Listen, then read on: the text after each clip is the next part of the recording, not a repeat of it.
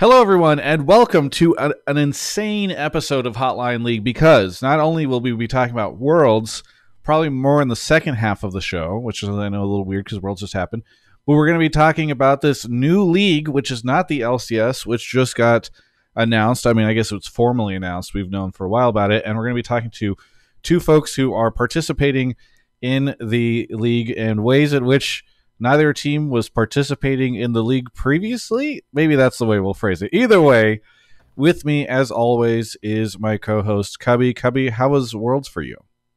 It was great. We had a watch party in the morning, had some friends over, and I got to wake up and feel like I was 11 years younger than I am now watching Faker hard carry games. It was crazy. So it was a great conclusion to an awesome tournament. Yeah, no, I really enjoyed it. I just got back from the UK actually last night, but I think that I've avoided the jet lag because I fell asleep at around 1 a.m. and woke up this morning at 8:30 a.m. So I feel good for the show. I was really worried about doing the Hotline League right after I got back from an international travel the next day. I was worried I'd be jet lagged, but we're good. Shout out before I get to my esteemed guest for the evening to our sponsors for this episode, NZXT, Prize Picks, and Pagoda. We'll be talking about all those wonderful brands later on in the evening. But first off, we have Mr. Joseph Jang, JungleJuice from 100T's. How's it going, Joseph? Good. Doing great. Yeah, it's good to have you on. I should say we'll talk about why you're on in a little bit, but I just want to, as people are getting ready to fill up the caller queue, let everybody know that Joseph reached out to me this morning and was like, hey, I love a chance to come talk to people in the community directly. I know there's a lot of things that have been said back and forth, and so I thought it was really cool that he was like, oh, I think this is, a way in which I'd love to have that conversation, because I think a lot of other folks, whenever the things are spicy, folks don't always want to come out and address them. So we'll have some really great conversations with you in just a little bit, Joseph. And then joining a new league, he said he's joining the LCS. I don't know if he realizes it doesn't exist anymore. Is Disguised Toast. Toast, how's it going? Good. Been a busy last couple of weeks. I'm probably going to get busier over the next couple of months, but excited to be here. Second time on. First time was when we joined the NACL, and now I guess again when we're joining the LTA. Yeah. And we've had some discussions over the years about you wanting to get into the league, so it's really cool and exciting to see that you've been able to do that. So congratulations on getting in. All right. Yeah, thank you. So we're not going to waste too much time going back and forth on world stuff. We'll talk about that in the second half, because I think we're going to probably lose Toast and Joseph in after about an hour, a little bit longer than that. So we'll do kind of like the jibber jabber about worlds and all that type of thing in the second half. Feel free to skip ahead there if you want that first, and then you can always come back later if you're listening to the podcast or on YouTube. But let's see. Let's go ahead and Cubby, why don't you explain how the show works, so that while I ask our esteemed guests about what they've been doing lately with the league, we can get people queued up in the waiting room. Yeah, if you guys want to call into the show, go to discord.gg/Travis or command Discord, !Discord. You can find the Discord link. Call in, you at me, at Cubby, so I can see it, and then you have to be sitting in one of the calls if you do want to join. If we like your take, we'll drag you into the waiting room, and then we'll grab callers so you can talk with me, Travis, and of course Toast and Joseph as well. Yeah. So that's how the show works. Also, if you are a sub on Twitch or a member over on YouTube, please make sure you link with your Discord so that you can get access to the subtopics channels. That moves a little slower, and we do check both of those. So if you want to get on the show, that's also a nice way to support the channel while also increasing your chances of getting Cubby to see you standing out in the list of takes. All right, so let's first start with Joseph. So Joseph, for those who were laser focused on the LCS, on Worlds this year, and missed the announcements around the LCS, the new LTA, etc., do you want to talk a little bit about what 100T's announced last week? Yeah, so last week we had a coordinated announcement with Riot when they went live with all the updates regarding the LTA, which is what it's called now. and we had an announcement that we sold our franchise slot in the LCS and that we'd be joining the LTA now as a provisional guest partner. And again, when I'm reflecting on that, I don't think we did the best job of communicating, everything that we needed to. So obviously there's a lot of mixed sentiment and I would say a lot of concern from the fans. So I just wanted to thank you for providing me a platform to kind of address those concerns. But it's obviously a big change for us. We've been in the LCS for a very, very long time. I think we've always tried to do our best, put our best foot forward with, amateur or putting together really interesting rosters, whether that was with Soren and Double Lift or, with a lot of the, upcoming rookies with the roster that we fielded this year. So, I think for us, we've always been big fans of League of Legends, big fan of this league. So we're just very glad Riot was able to work out something with us while we kind of figure out what happens after this year. Awesome. All right. Well, I'm sure folks will want to follow up on that conversation a little bit. One thing I think people have been confused about is what is a provisional slot? I think a lot of people are kind of what does that mean? Obviously, you've explained a little bit of that, but if there's any way you can kind of help differentiate that versus another guest slot or whatever. Yeah, so when Riot was informing the team owners that we were transitioning from the LCS to the LTA and all the changes with that, obviously they presented organizations with the opportunity to have their slot bought back from Riot, right? And you saw Energy and Immortals leave the league earlier this year, and I think just given the financial circumstances in esports right now, we kind of had to have that conversation with Riot, and we were like, hey, is there a world where we can continue being in League of Legends because it's been a big part of our history? And this is kind of the conclusion we came to. So what is a provisional guest slot? So we have a 1-year term with the LTA, and we'd be treated just like any other partner. Obviously, the stipend is a little bit different, but we still have the ability to qualify for all the international tournaments. We'd be in the regular season games just like usual. I stated that operationally nothing would change for us. The only difference is that our TPA agreement is for a year. So we're currently working with Riot to see what happens after the end of 2025. And those are pretty much the major changes, right? So I think the 2025 fans shouldn't have that many questions. Things stay the same. We're not really the guest team, which is kind of what, Toast is doing with joining the LCS, where they have the promotion relegation spot. For us, we're considered one of the provisional partners. I hope that clarifies most of the and if not, I'm sure folks can call in and talk a little bit more about it. Okay, Toast. So I know we kind of spoiled the lead at the beginning of the show, but on the other hand, you want to talk a little bit about what Disguised announced this past week? Yeah, so our org DSG/Disguise, we've been chosen to have that initial guest slot for 2025 in the new LTA. Essentially, it's a spot that people have to play for every single year, and Riot decided that to start off the first year, we should just have someone there, and they did it by kind of application, because I think they decided it in the middle of the NACL season, but didn't feel like it was the best idea to just make the winner of this year's NACL the winner of the person who gets the spot, because it was just short notice. So they invited us to apply with a bunch of other orgs, and we were lucky enough to be chosen for that spot. Big part of the reason why I think is because of our success in 2023, as well as the extra attention we bring to the league. So super grateful to be given this opportunity. This was kind of the goal of DSG when we entered league, and to be here is a dream come true. Awesome. Yeah. Obviously, Toast, this has been a process for you. I just kind of want to give you the floor to open up. Obviously, DSG's been in NACL. I've gotten the chance to meet a lot of the team that you've put around you, which is something that I give you a lot of credit for as a creator getting into this. It really feels like you surrounded yourself with smart people. Who are the people outside of you that you feel like deserve credit, and what was the process of kind of building this out initially as you really built out the team that's behind the scenes that supports this esports operation? Got it. A big part of it comes from my co-founder partner, Robin Fiflaren.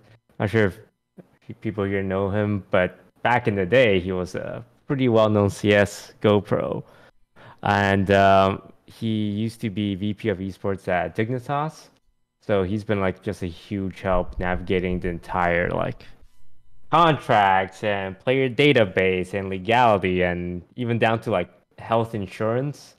All the nitty gritty of actually running an LCS team, now an LTA team, and he knows the people in the space, so he's been doing a great job.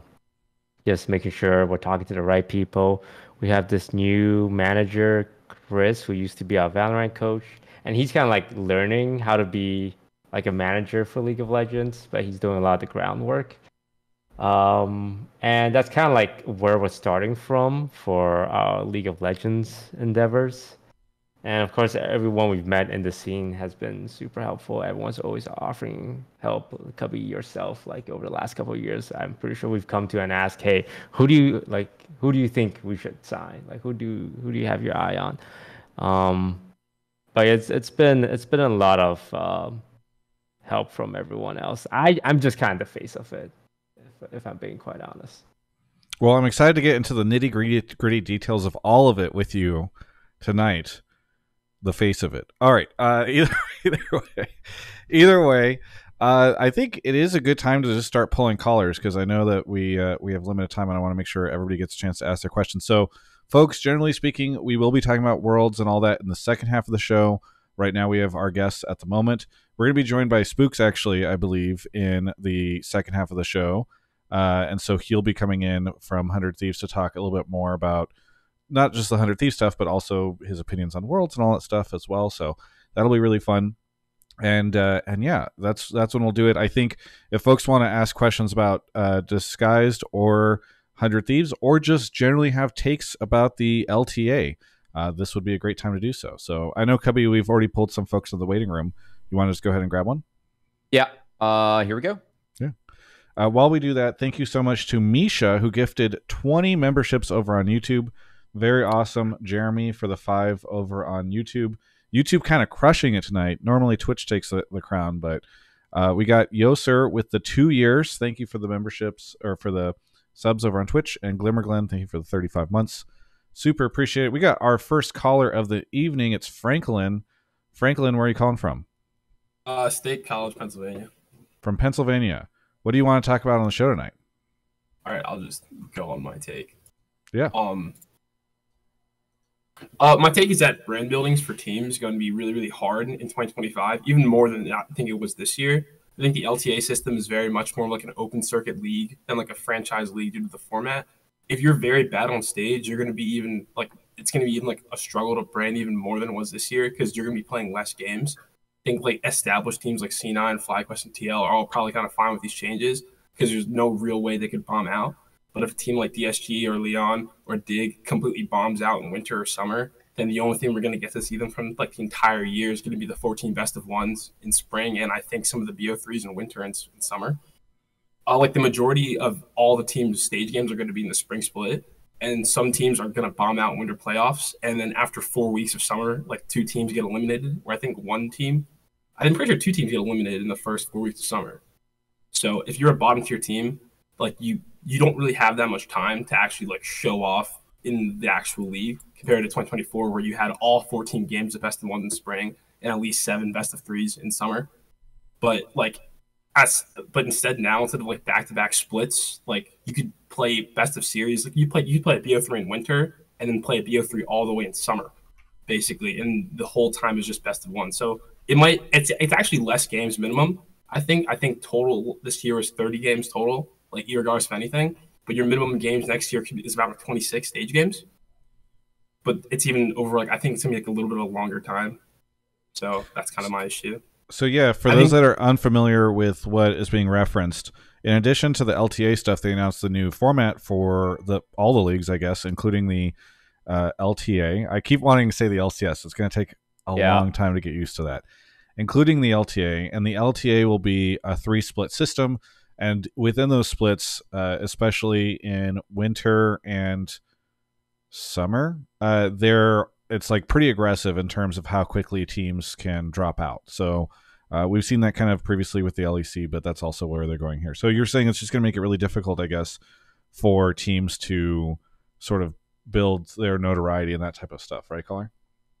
I just think it's going to be super hard, especially because like teams, like the truth is that teams are going to lose out. I think Shopify went in like 06 or 04 like this year before they actually started picking up series.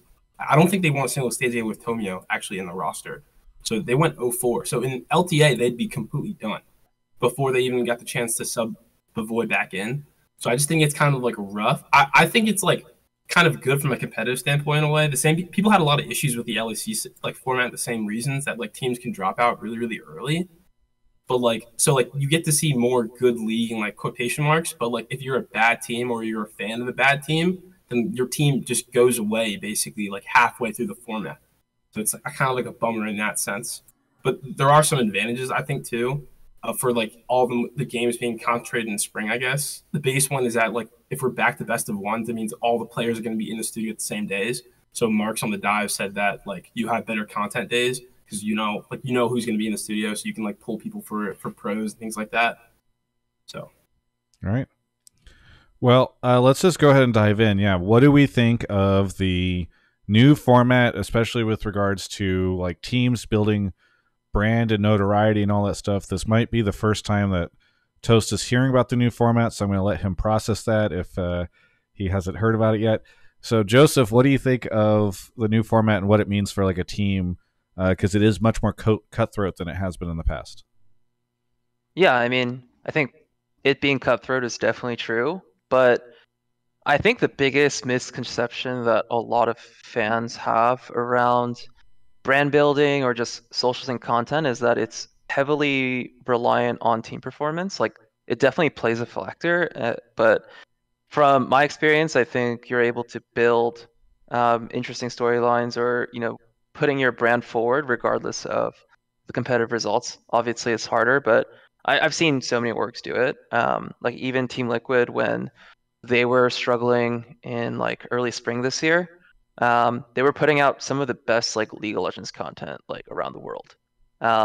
So I think you can definitely defy that norm. It's just about a matter of how you handle it. And I think specifically for Disguise, like I kind of see them as like a very early replica almost of like 100 Thieves, in a sense that like Toast feels very much to me like a Matt, where he's kind of like the face of the brand. And I think so many teams are bought into DSG and what they've done in the tier 2 ecosystem that like even if they struggle in a couple of their early series, I think they have enough fandom and enough of a voice in the community to make content regardless of, their results. So yes, it is harder, but I think that's more of a fault of teams historically not being able to identify what draws in like fans regardless of results. And, they can only do so much from Riot's standpoint on the broadcast and the bracket to really facilitate that.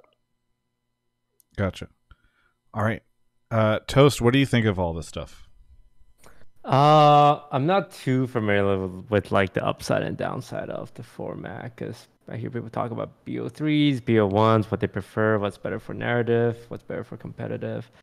From what it looks like, the format they're using is actually a little similar to Valorant, where they also struggle with getting enough games for the players, as well as they also did the whole 3-split thing where the first like international tournament is kind of like a kickoff almost. Like split 1 is like half a regular split, and it looks like that's what we're gonna get for the LTA.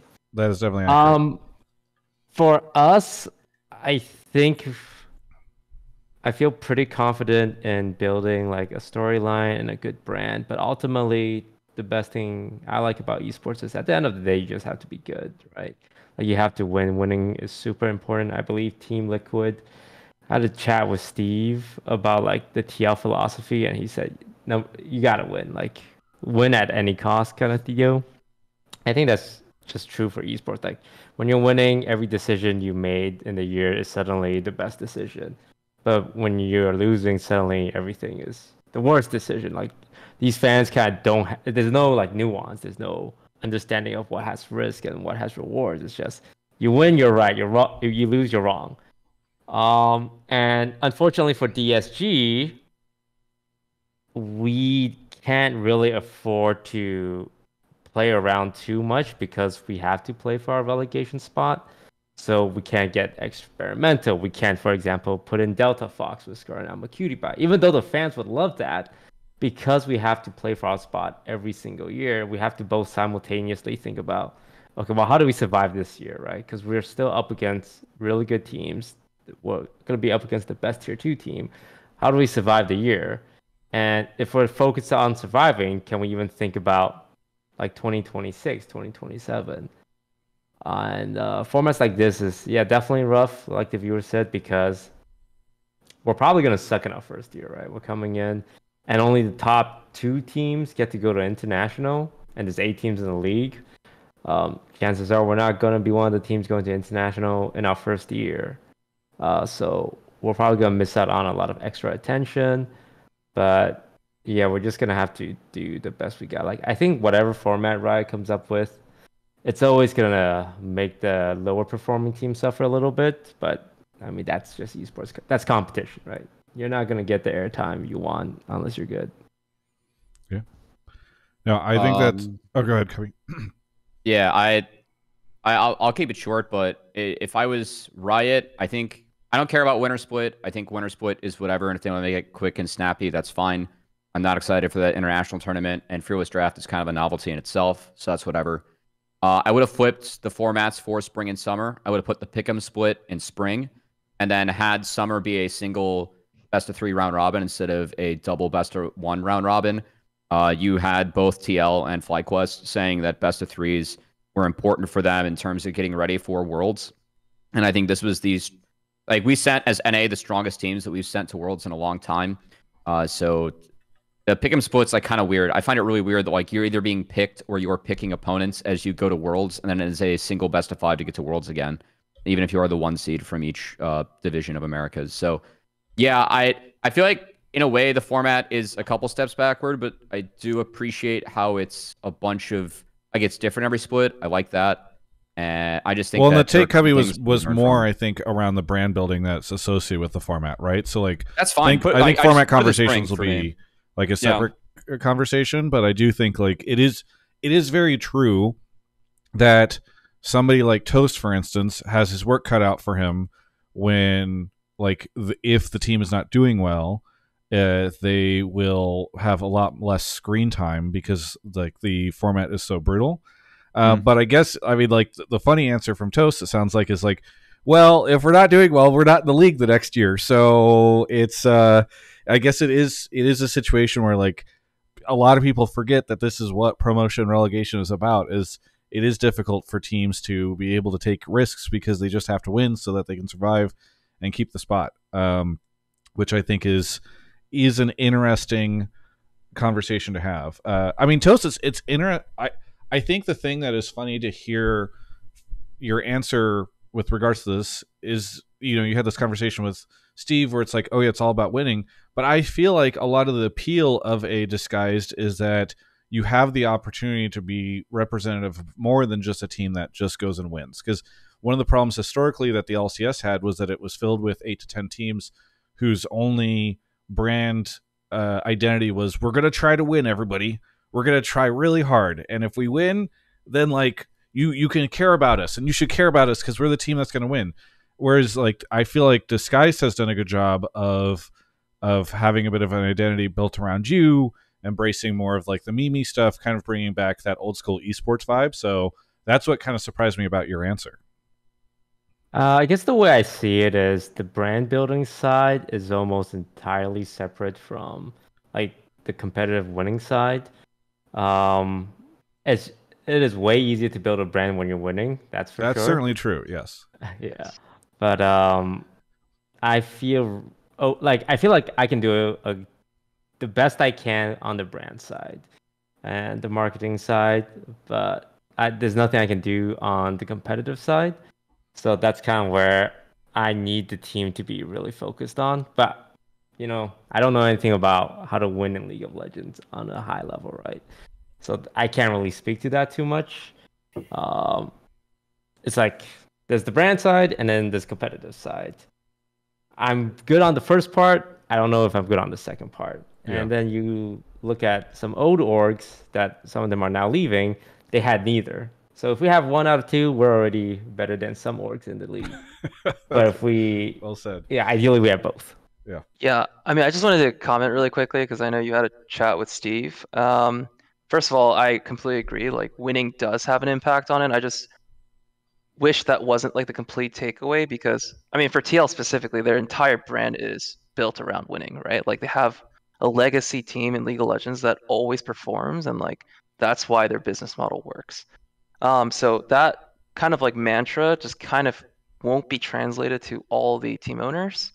And for like information, Toast, like historically, winning is very, very correlated to how much each team owner spends in the league. There's always going to be anomalies of like Moneyball teams or super teams like flunking out, but generally the teams do based on how they spend relative to their opponents, right? So if your core mantra is like winning, you're going to be in a business model where you're going to have to outspend everyone to try and win all the time. And obviously that's not going to be sustainable. So that's why when a lot of these discussions come up around like how do you brand build, is it completely reliant on winning?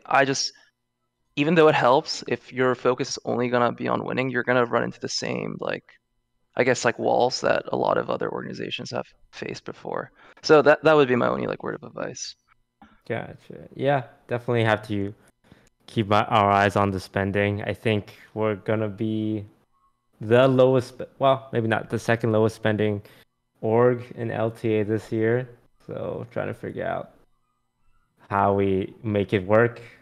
Brand build while also not being relegated will be a really fun challenge. But yeah, you're right. Like, we can't really try and go after what Team Liquid did because it's just super unsustainable. Yeah. It's like another note about like I guess like Lyon and Dig, not really DSG because DSG has to defend their spot every single year. But like teams like Lyon and Dig too. Like, what does like summer split look like? I guess if Dig doesn't really have a chance to like kind of revitalize and gear up for playoffs like they kind of did. Like they weren't exactly the best team going into playoffs, but they looked a lot better than they had, I guess, in the previous weeks, I think. So I just think that like the summer split in general with like teams getting eliminated, not necessarily so early, but basically like halfway through, I think just like kind of takes the air out of like what could have been a more exciting playoffs. Things like that, and I get that like the whole point is supposed to be like essentially supposed to be like feel like a tournament, but like it just feels like it kind of like gives you just less games, just because they need to cut down on teams for the LTA playoffs. Yeah, I mean that's just part of the new format, right? You're not getting 6 of 8, you're getting 4 of 8. So yeah, it just kind of is what it has to be for both divisions. I don't know. Yeah. Well, I'm sure we'll have more of this conversation as time goes on, and I feel like this is even, I rarely say this, but I feel like there's a decent chance that it might make sense for you to call back in with this take to get a different perspective when we get Mark on, because I'm pretty sure we'll get Mark on in the next couple of weeks. So, right now we have the team side conversations, but I think it'll be fun also to get the league side conversations then. So that's what I'm working on. So thank you so much for calling in, Franklin. Anything that you want to shout out here at the end? I want to shout out the whole LCS Discord. I love those guys. Ride Rody is my boy. Shout out Numi in the chat too. Awesome. Thanks so much for the call, and we'll catch you next time. Thank you. All right. We've got more great calls coming up in just a moment. But first off, it's time to take a quick break. So Toast or Joseph, if you need to go grab water or anything like that for the show, now's a good time to do that. Because, hang on. We've got Cubby in the waiting room. We're going to drag him back. Hey, Cubby, it's time for a sponsored moment. And you went off to the waiting room, so I was just dragging you back. Cubby, nice to have mod powers, isn't it? Do you want to talk about the delicious thing that's in front of you while I make a mad dash to the kitchen to also grab my delicious meal that I'll be eating on the stream? I do. This is why you should send me the ad read beforehand, Travis. But I will talk about my Pagoda snack roll break. which is in front of me. I go with the microwave iteration while Travis is grabbing his from the air fryer. And I gotta say, guys, these are very tasty. I have the chicken roll, but you can also find pork. There are vegetarian options as well. And it's something I actually look forward to on the show now as a snack break. But yeah, Pagoda Nice Enough, of course, was a sponsor of the LCS late spring into summer, and coming in to support TGI here in Hotline League as well to power this. And presumably a sponsor of the LTA next year. Hopefully. So all of us will be enjoying the presence of Pagoda egg rolls. I just grabbed mine from the air fryer, where it was getting heated up. Shout out to Kobe for having an air fryer in our home. And boy, am I excited to tell you all about Pagoda egg rolls. They are, well, I should say Hotline League is brought to you by Pagoda Snacks. From crispy egg rolls to crunchy cream cheese wontons and savory crab rangoons, Pagoda Snacks, ready to crush your cravings. Shop for them in the freezer section at your local grocery store or get them delivered by Instacart. Cubby, fill for me while I take my first bite. Well, I know you're also chewing, so I'll fill for you as you finish that bite. We need to get more coordinated with when one of us is eating and the other one is talking. But yeah, it's tough. I've got the delay. What are you eating from the stream? I went with the chicken roll as always, but I did cover that there are pork and vegetarian options, as there are many rolls you can buy within the store. I found mine at Ralph's. If you were West Coast, that would make sense. But yeah, you can look it up, see if you can find it in your local grocery store in the frozen section. You can also use Instacart. There's a link in the chat for that. And yeah, I mean, thanks to Pagoda for sponsoring the Pagoda Snack Break. I'm eating a Pagoda chicken egg roll.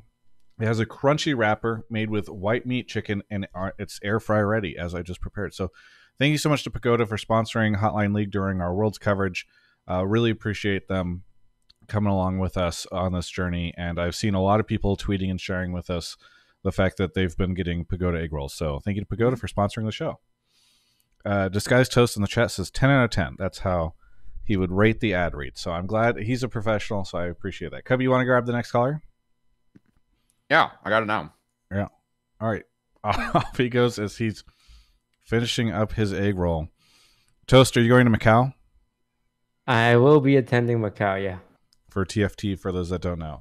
I'm jealous. I was thinking about going, as crazy as it is, but I have 2 other events that weekend that I can't escape. But yeah, good luck at it. Do you think you're going to do well? I'm gonna try. I'm gonna study really hard. We got a meme squad representing DSG at the event, so my hopes aren't high. But hey, will that roster strategy also be employed for next year's LTA lineup? Yeah, I thought about it. Even my first year in NAC, I really thought about just subbing in 5 old school league streamers. Skara, Shifter, Cutie, etc. Yeah. Yeah, even now, some of them are hitting me up. It's like, yo, just sub me in for 1 game for when we play in the LTA. And I said, okay, maybe for 09 in the standings, and the last game literally does not matter. Yeah. Well, it's good to know we have that. People can root for your failures if they want to see their former players play. All right, we got Yami here. Yami, where are you calling from? I'm calling from the DMV. It's the District Maryland, the DC, Maryland, Virginia area, not the our place. What do you want to talk about? Okay, yeah, I'm calling in with a question, actually, for both of the team representatives here today. And basically, I was curious what the incentive for fans to support a provisional team is, since there's no guarantee that we will have the teams with us in the league next year. And I know, this is kind of ignoring, I know that 100T's already kind of has a fan base, and DSG Toast is bringing in his most popular streaming fan base, and that's why Riot has brought him in the first place. But I'm curious, if there's new fans who are coming in, and you see or new fans or existing fans who aren't as familiar, and you see a team is maybe only going to be here for a year, why they would choose to support that team over a team that they have a stronger guarantee will continue to reward their fandom for years to come. Yeah, how can people commit to you guys if you won't commit to them? Commitment issues. I can go first. Well, We would be down to commit long term. We just really don't have that option. We can only commit 1 year at a time because of the way the guest slot works. Good I news guess for the you, reason why Toast. you I've would- heard that at the end of 2025, there might be a team slot that's available for you to take. We don't know yet, but at least you could take a look into that. That might be an option. Yeah, I think if I borrow enough money, I can just maybe buy that slot from 100 Thieves. I guess Riot holds it now. If our team does well enough.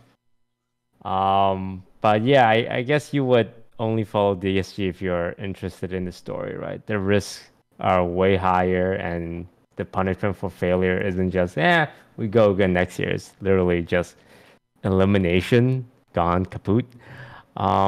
Which I think is a compelling narrative, because for some of these teams, the punishment there's no punishment for failing. Just see you next year, right? And I don't think that's as good of a story, especially for some of the weaker teams. But yeah, I mean, there's always a chance we're not around next year, so it's a very much an underdog story, and yeah, that's kind of why we have. If you want a team that will stick around for the next 3 years, 4 years, that have won, well, Cloud9's there, Team Liquid's there. Joseph, I know this is a contentious topic right now for 100 Thieves fans, so Yeah, of course. Yeah, I think that's a very good question, and I think that's a big reason why Riot wanted this franchise model in the first place, right? Like, they wanted protection for a lot of the partners that were investing into the league, but yeah, from a broadcast perspective, from them working with organizations, it's incredibly hard to build brands for the organizations if it's their spot in the league is murky year over year. So I think to answer your question, yeah, it's just straight up difficult. I'm not going to deny that. And what can we really do, like us or DSG? It's just we just have to have a more compelling storyline than every other team. And that's like the effort we need to put in to win your fandom, whether that's a roster that's more interesting, more appealing, or wins more games than expected, or we have really great content supporting it. That's kind of the onus is on us to figure it out. But I think this is like the cards that these provisional teams are dealt with, and we're going to try to do our best to win everyone's fandom. yeah, I mean, I will even jump in on both of these teams and sort of suggest, like, I do really like what Toast is saying around, like, hey, the stakes are incredibly high for us compared to the other teams. Like, if you want a team that's like kind of risking it all, a team that could get relegated, I think that that's something where, if they're a team that's going to really be trying to make sure that they can maintain that slot, and the players are going to know that as well, right? Where oftentimes when a team goes out of the league, many of those players struggle to find a spot in the next year, which is also one of the things that I would say about 100 Thieves, right? The stakes are going to be high for them too, because I mean, I don't mean to speak for Joseph or for Riot, but I would expect that if 100 Thieves places first next year, it is going to be less likely that, from a percentage chance, that they are not in the league in 2026 than if they place last. So I do think that, like, the stakes are incredibly high for these types of teams, and a lot of people have wanted and rooted for relegation and promotion for this exact type of storyline because they missed it whenever, like, pre-franchising. And the fact that both of these teams are in that position, I think, is there. And by the way, like, I know there are probably some fans that are frustrated with the organization and the decisions that were made on the 100 Thieves side, and Joseph has spoken to that, and I'm sure will continue to. But I also want to remind people that, like, Sniper, Golden Glue, like, these guys were not sitting there being like, yeah, you know what we should do, Riot? We should you guys come by our slot. Like, these guys still care as much about the game as they did the previous year. And again, they know that the stakes are going to be high for them too, because in a perfect world, they're going to do well, and that will help encourage 100 Thieves and Riot to continue their partnership.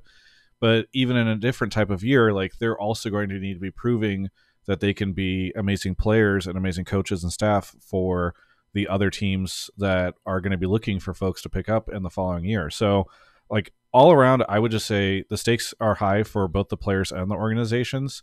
Yeah. And I think that is in my personal opinion, a lot more interesting of a storyline than some of like the mid-level teams at the very least that we're going to see participating in the year next year. So like, look, when Immortals was just losing every year, like that was pretty uninteresting to me. You know, if Toast starts you'll see Toast perhaps start panicking if his team starts underperforming in the summer. That's going to be a little different than what we've seen from the Immortals folks in the past. So I don't know. That's kind of my thoughts on why I'm like very interested in seeing what these two orgs do in the LTA next year. Yeah, I mean, love is fleeting. This is just more realistic, right? It's not forever. You're rooting on the teams that are trying to stick around. I mean, if you talk to either of these guys too, I mean, I'm sure they'd say like they don't, especially in Joseph's like shoes, like the business part is what it is, but it doesn't change how you're going to compete going into the next year. If you're 100 Thieves, maybe it changes the business decision, but it doesn't change how hard or like how much drive these guys are going to have behind the scenes to be the best possible. So I don't know. I feel like both DSG and 100 Thieves have done good. They've been good at being able to engage and interact with fans in new ways that a lot of people were not seeing from the esports orgs that we got used to in the league space. And that's not going to change next year. If anything, it gets elevated with the stakes for sure. And in DSG's sense, it gets elevated by the format that they're playing in, just being a part of the LTA, not just NACL, right? So, yeah, I do really think that if you are a fan, I don't know, part of a fan is like loving what you love. You shouldn't love it just because like you don't know if it's gonna be around or not. So I feel like if you're a fan before, it shouldn't really change you going in after. And if you are a new fan, you do have a lot more ways to actually connect with the teams that may not be guaranteed to stick around for this league. So I don't know. I feel like some fans will stray away from that, but some fans will love that. And I really hope that those fans watch on. Yami, you have both Toast and Joseph here right now.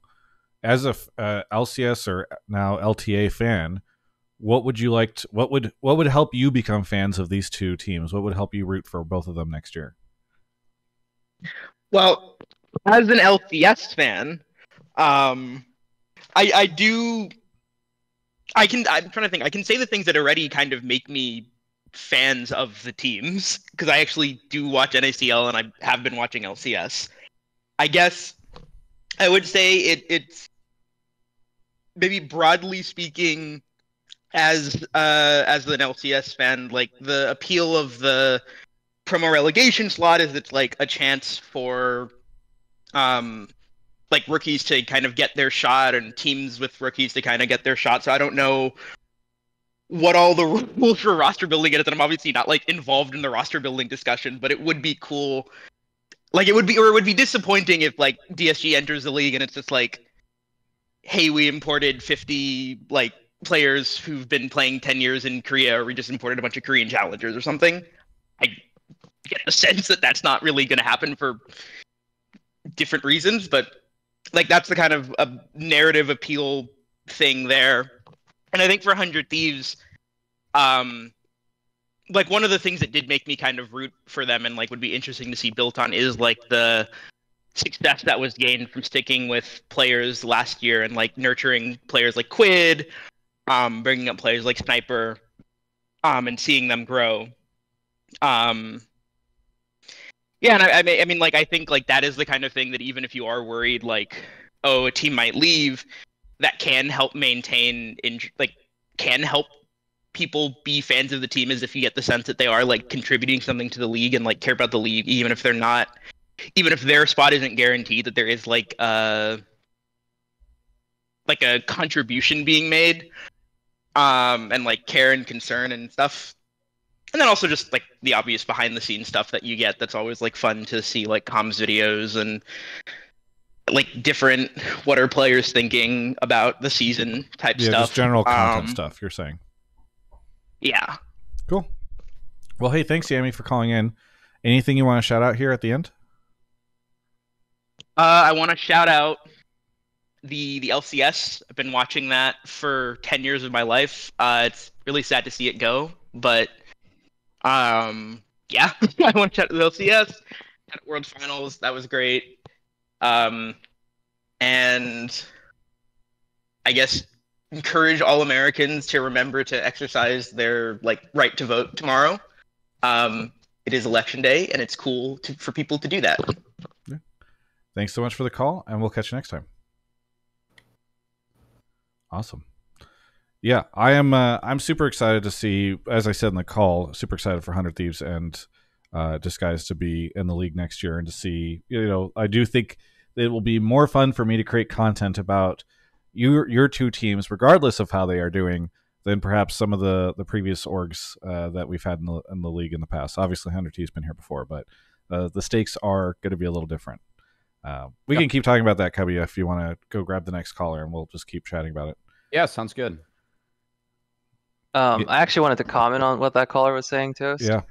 So I think for you joining the LCS now, I don't know how many like Reddit threads or like Twitter comments you've read, but there's probably like a huge narrative push for you on like I hate imports and like please promote rookies. And I would just urge on the edge of caution there, because like he said that and then he also said he loved Quid, right? And they're both imports. So I mean, obviously you're in a position where like you have to fight for your spot, so you should definitely do whatever makes sense for you. But I think there are good players and there are not so great players. That's just the truth of it. And some of them are going to be imports and some of them are going to be rookies. So I wouldn't look so much as like, oh, is this guy a rookie or is this guy an import? It's just purely, are they going to be a great player or not, right? That's always what mattered for us. So like for us, we're not like looking at this player and being like, oh my God, North American rookie. It's like, no, we just think this player is great. I think that's the mindset, because there is definitely a huge community push to promote rookies all the time. But as many success cases we've had with like Danny or like Sniper or, Master, there have also been a lot of cases where these rookies don't pan out, whether that's like a lack of resources or because the people that have scouted them misjudge like their ability. I would just urge on the side of caution there. Yeah, I think that's excellent advice. I know I've been reading some comments just about some of the moves we might make, and it's a huge wide range of reactions. But as like I've been watching League of Legends ever since I've been playing since beta. I watched really early on, and I just remember Reddit's kind of like known as the place to go for the most immediate visceral reaction to anything. I even went back and looked at some FlyQuest's comments from when they announced their roster for this year, the one that made it to like top 8 at Worlds. And a couple of the players they announced, the comments were also like very similar, where like this was terrible, Papa Smitty's a moron, this is gonna fail spectacularly. And I look at comment threads for Cloud9 Super Team, it's like this is the best NA team in the last decade. It's just, you really cannot give in to what Reddit's saying sometimes, and I think that's a lesson I'm gonna have to learn over time. Very true. Could be a great video though, Toast. I let Reddit build my LTA team, Yeah, I might do a whole like we read Reddit comments at the end of this year. Like if we do well, we can clown on them, and if we get relegated, it's like shit. Maybe Reddit does know what they're talking about. Are you going to be watching and co-streaming all your team's games, or most of them, or like how are you planning on approaching it? Every game that I can. I'm going to see if I'm able to co-stream on site for our opening match, and any match after that, I'll probably try and co-stream. That's awesome. Yeah, looking forward to it. All right, we got Nick here. Nick, where are you joining from? I'm calling from the DMV area in Virginia. Oh, wow. Back to back. Do you know the other caller? No, I don't. Okay. Well, maybe you guys should. You can do a watch party next year. What do you want to talk about on the show? Yeah, so my question, I have 2 questions, one for Toast and one for JungleJuice. I guess just moving into the new league, how important is content for you guys?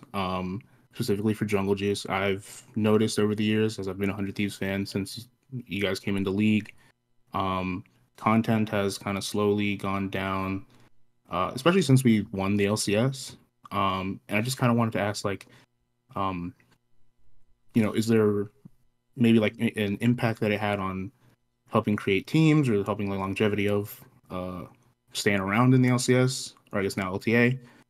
And specifically for this last, if it would be our last iteration of a roster in the LTA, I would really love to see like a final series or a great send-off for this last roster. And then for Toast, do you have any plans for content now that DSG is in the LTA, especially since you guys are a new and potentially unproven team?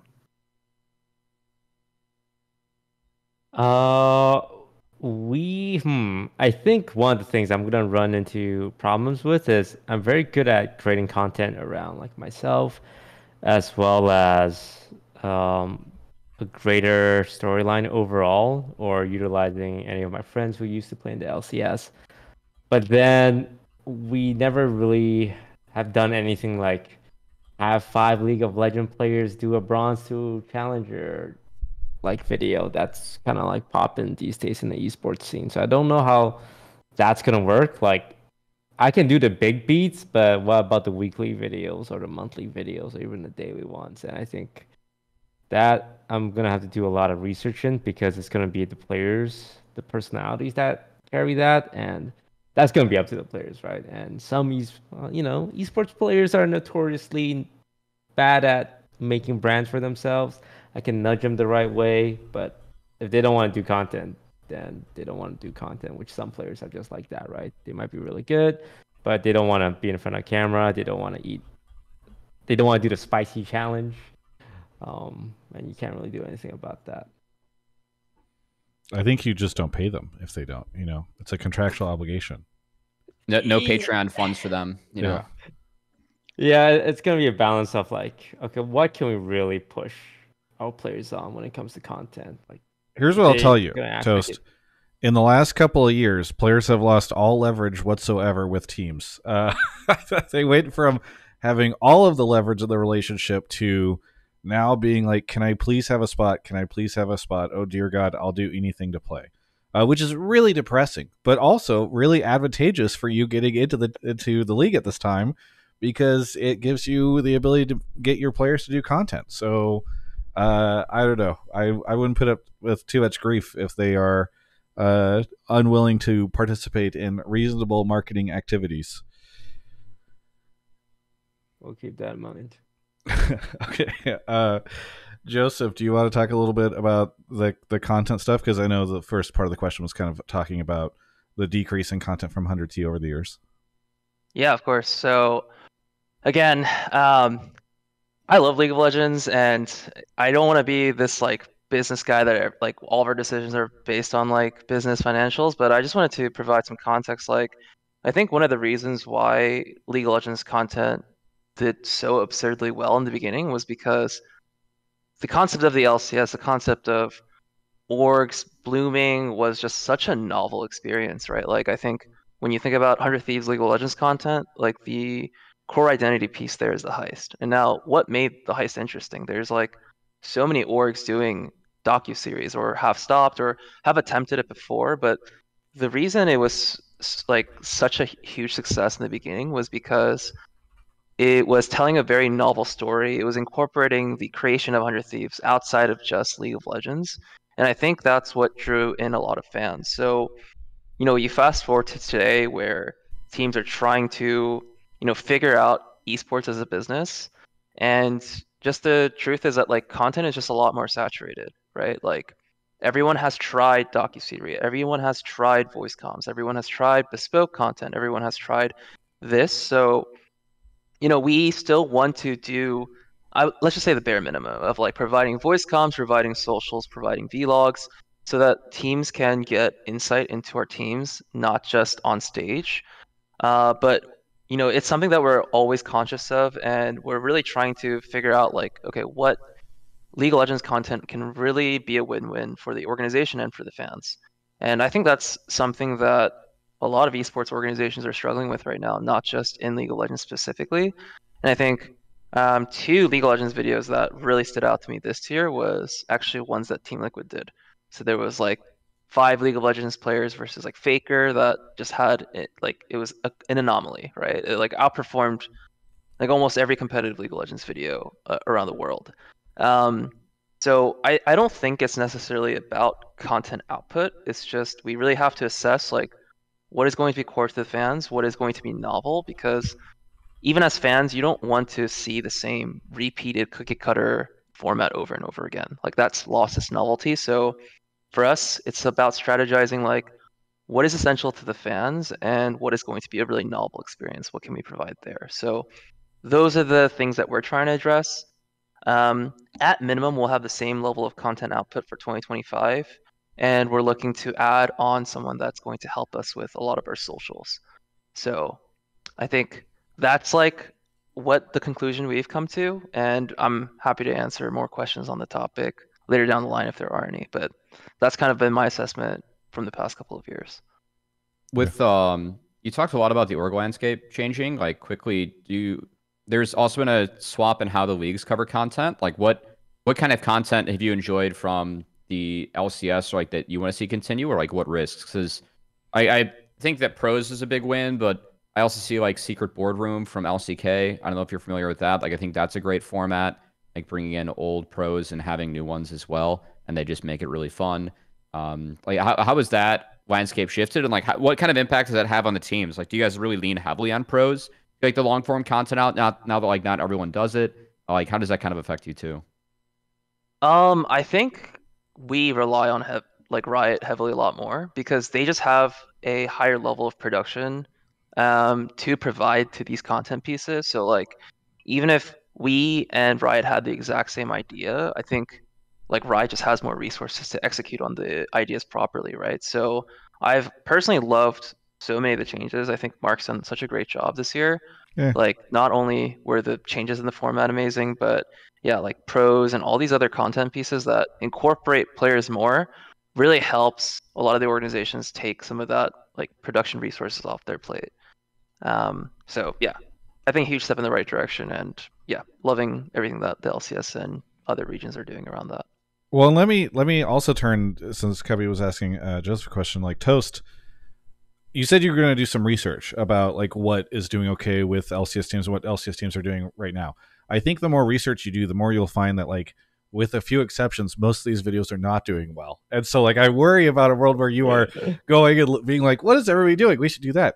On the other hand, you know, I know that you work with somebody who I spent a lot of time training and getting better at his craft, and really all of his success is due to me. That person being Broden Plett, who is able to create a lot of great content with you guys over at OTV. But you also work with other talented folks. You're talented yourself. Like in the time that like you've looked, in the limited time you've looked at the esports content right now, or just in your observations over the years, do you think that there is like something that is missing that streamer culture has really captured over the last, I don't know, 5 or 10 years? I think this is the golden question of esports, right? How do you get people to be invested in the content? Because we just have so much failures to draw examples from, but so little success. I can talk a lot about this because it's just something I'm passionate about. But when I was in the Valorant scene, I would look at production like by the Guard when they were still around, and I just remember they would film like these highly produced videos that probably required a cameraman, probably a couple of editors, and the viewership for these videos are literally like 500 views, which gets you about 5 cents, and each of these employees are probably getting paid, you know, 3 to 4K a month. And I just don't know where that money's being made up from. Like Joseph touched on this. Also, I want to say, like, Joseph, from watching this, you're so brave coming on this show, because each of these questions targeted at you is just like, why the fuck is 100T's doing this? Why the fuck is 100T's doing that? So, and the truth is, it's like what he said about content. It's like people aren't watching the content. Like maybe there's going to be a decrease in content overall throughout the year. That's because no one's watching it, right? It's just... And it's not really the fans' fault. It's just content nobody asked for. But maybe some orgs just feel like they have to make, because one reason or the other, or they see NRG, I think, has been doing a pretty good job at this with their Valorant YouTube videos, which is essentially going full YouTube brain rot, clickbait, Mr. B style. Yeah, like we said, spicy chip challenge. Who's the fake challenger player? Who's the real iron player?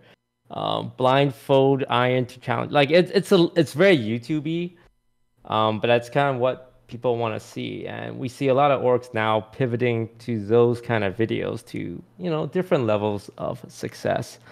But there was a team that made their players do the longest sheesh possible. I forgot. If that Team was... Liquid. We were just talking about Team Liquid. That was before. Yes, that was a couple years ago, I think, or maybe it was just last year, but it was beginning of last year. So yeah, it's stuff like that where, like, I don't know who came up with that idea, but it's just who asked for it, right? And that's one thing a lot of these orgs will have to figure out. It's like, well, who's actually gonna watch this? Like, even I struggle with this right now. Like, announcement videos are easy, but if you give me my 5 players and say, okay, you gotta make a video every week, it's probably gonna be some form of like guess the rank, which is popular right now, right? You have to be a little YouTube focus, and that's probably what we're gonna have to do if we can't come up with a storyline. If the players can't market themselves. In the past, players don't really have to have a storyline created for them because the fans will create it, right? They'll see them stream. They'll see like the Saint Vicious, they'll see the Hotshot GG arguing with someone in game, the Dyruses. Like the storyline gets created by the players themselves with their fans. But now it's like the orgs kind of have to do that for the players, which is much harder if the players just have no interest in streaming. Yeah, I think it is a big challenge. But we're all counting on you to fix it because you're the popular content guy. So you're like, I think if you get relegated next year, at the very least, hopefully you'll have solved the entire esports ecosystem's content structure. So we're all really counting on you. So no pressure. Yeah, we got it. Yeah, Nick, thanks so much for the call. Anything you want to shout out here at the end? Just I guess shout out 100T's. Been a long time fan, so just wish you guys best of luck for the split. Yeah, thanks so much for the call. Yeah, thank you guys so much. Catch you next time. All right, we have one final short call before we say goodbye to Toast and Joseph. Toast, are you good for one final call? It'll be easy for you. I can stay until 8:30, so I got like 20 more minutes. Cool. Yeah. Same. Yeah, this is the final boss for Joseph, so we'll see how he handles him. Cubby, you want to go get him? Who's the final boss? I think you could probably make a guess as to who it would be. I don't think it should be that difficult to imagine who would be the final boss of the 100T's call line. Okay.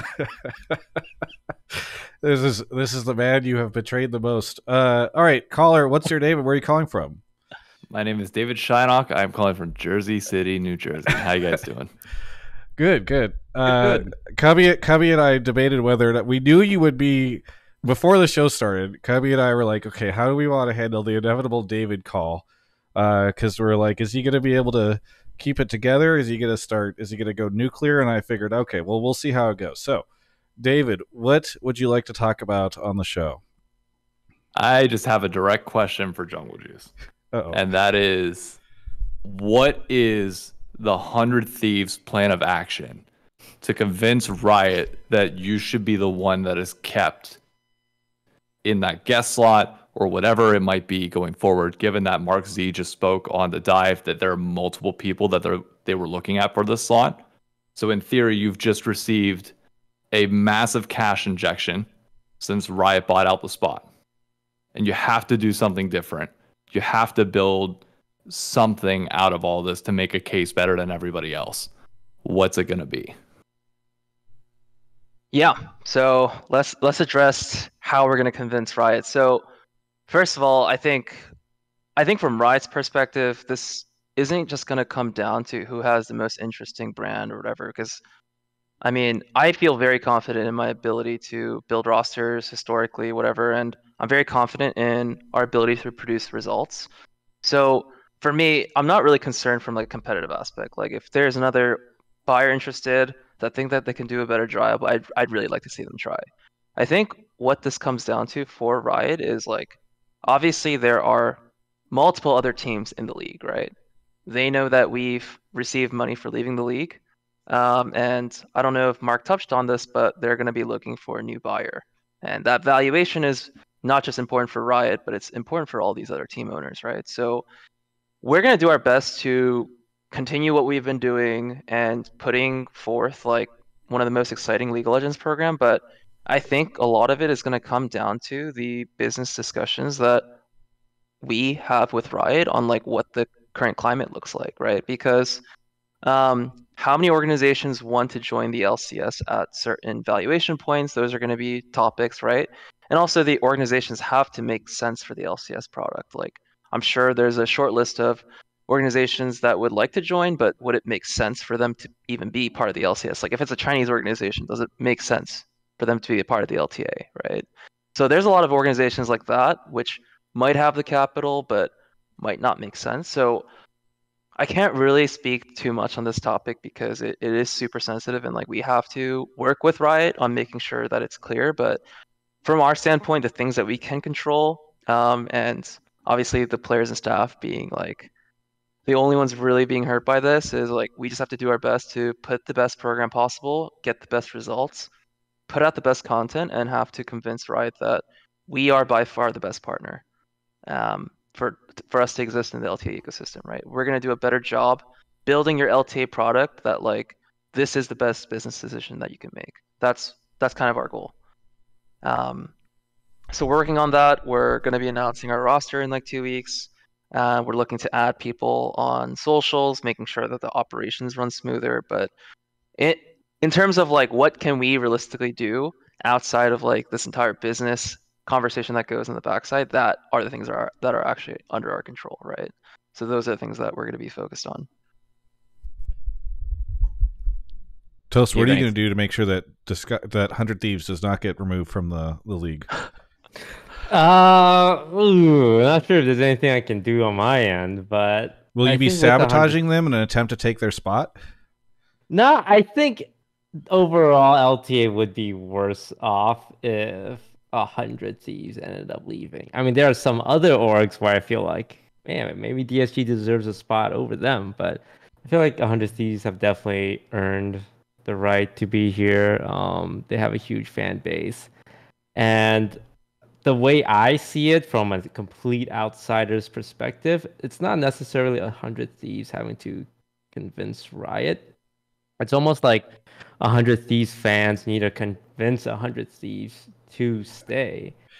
That's not going to resonate well with David, who is the number one 100 Thieves fan.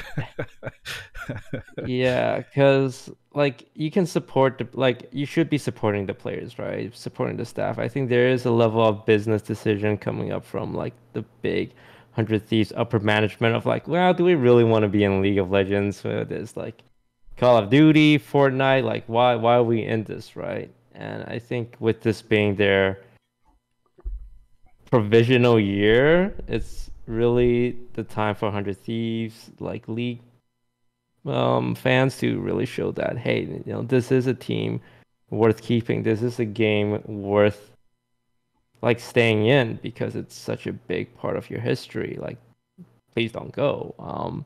And they do end up leaving. I mean, it sucks, but that's just business. And it would definitely not be a lack of trying from the league staff and the league players who are just essentially pawns in this greater business decision. Yeah. Yeah. David, are you gonna? You've been suspiciously quiet. Normally, you're clamming over, falling over yourself to try to get more words. Well, I mean, I kind of caused a controversy this week already, so I want to be as respectful as I possibly can be on this. But I'm not gonna lie, that response, while it's great info, it terrifies me because the logic behind it is, okay, you've sold your spot.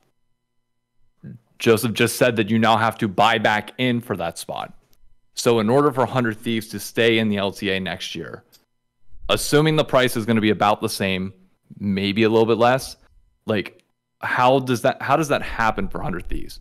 Because the 100 Thieves League of Legends program at the beginning of 2024 was tasked with becoming profitable. So they cut down the roster, obviously went a little bit more Moneyball. It worked. It was fantastic. But you still need the cash injection despite being break even.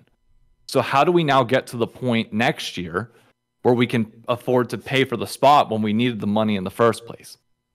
That doesn't add up for me. And as a diehard 100 Thieves fan who, I'd be willing to donate half of my content on my channel over to the 100 Thieves channel. Maybe they're trying to do the buy high, sell low thing. They're like, okay, LTA valuations are going to go down. We'll just take the cash now buy back in at a lower thing.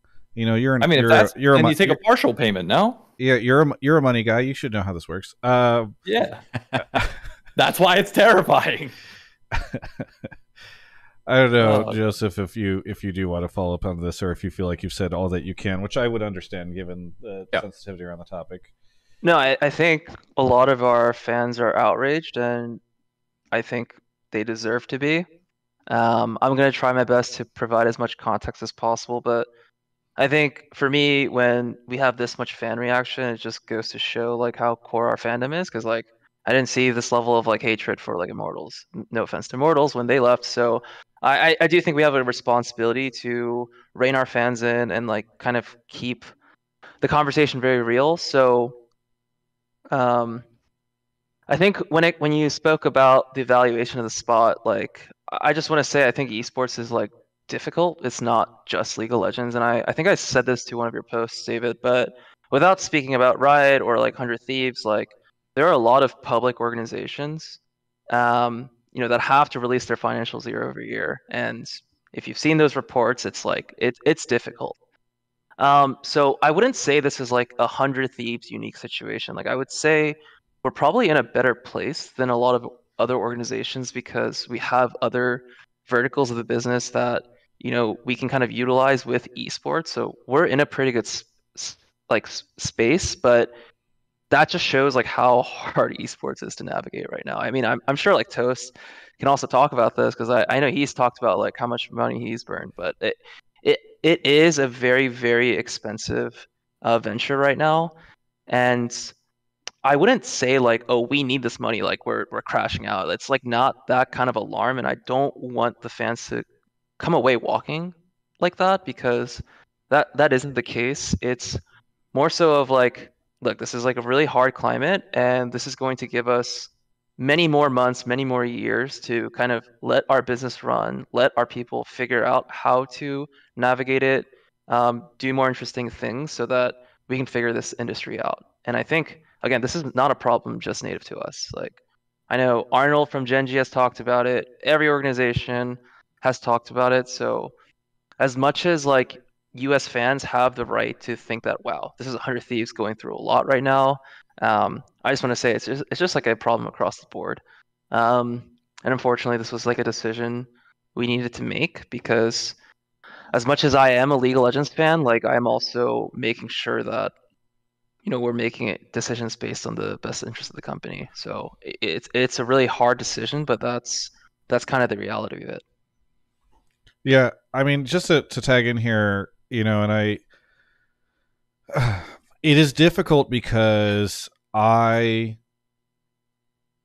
think I want to like dog on 100T at times a little bit. Like I was frustrated with Jacob whenever he made his Reddit post, which I thought was very dumb. And and it's not the first time that I feel like Jacob has gotten distracted by another esport whenever his team was in a critical junction on the League of Legends space. But I also think of people like Joseph who are down to come on a show and just take the hits, as Toast was pointing out, from frustrated people. And to me, that doesn't seem like somebody who's checked out on the league. Because like we never heard from Immortals folks. I feel like we barely hear from Dignitas folks. Like there are a lot of people in the space that feel very checked out, and waking up 2 days after World Finals to a message from Joseph that's like, "Hey, I want to get out and like talk to the fans about what's going on with 100Thieves."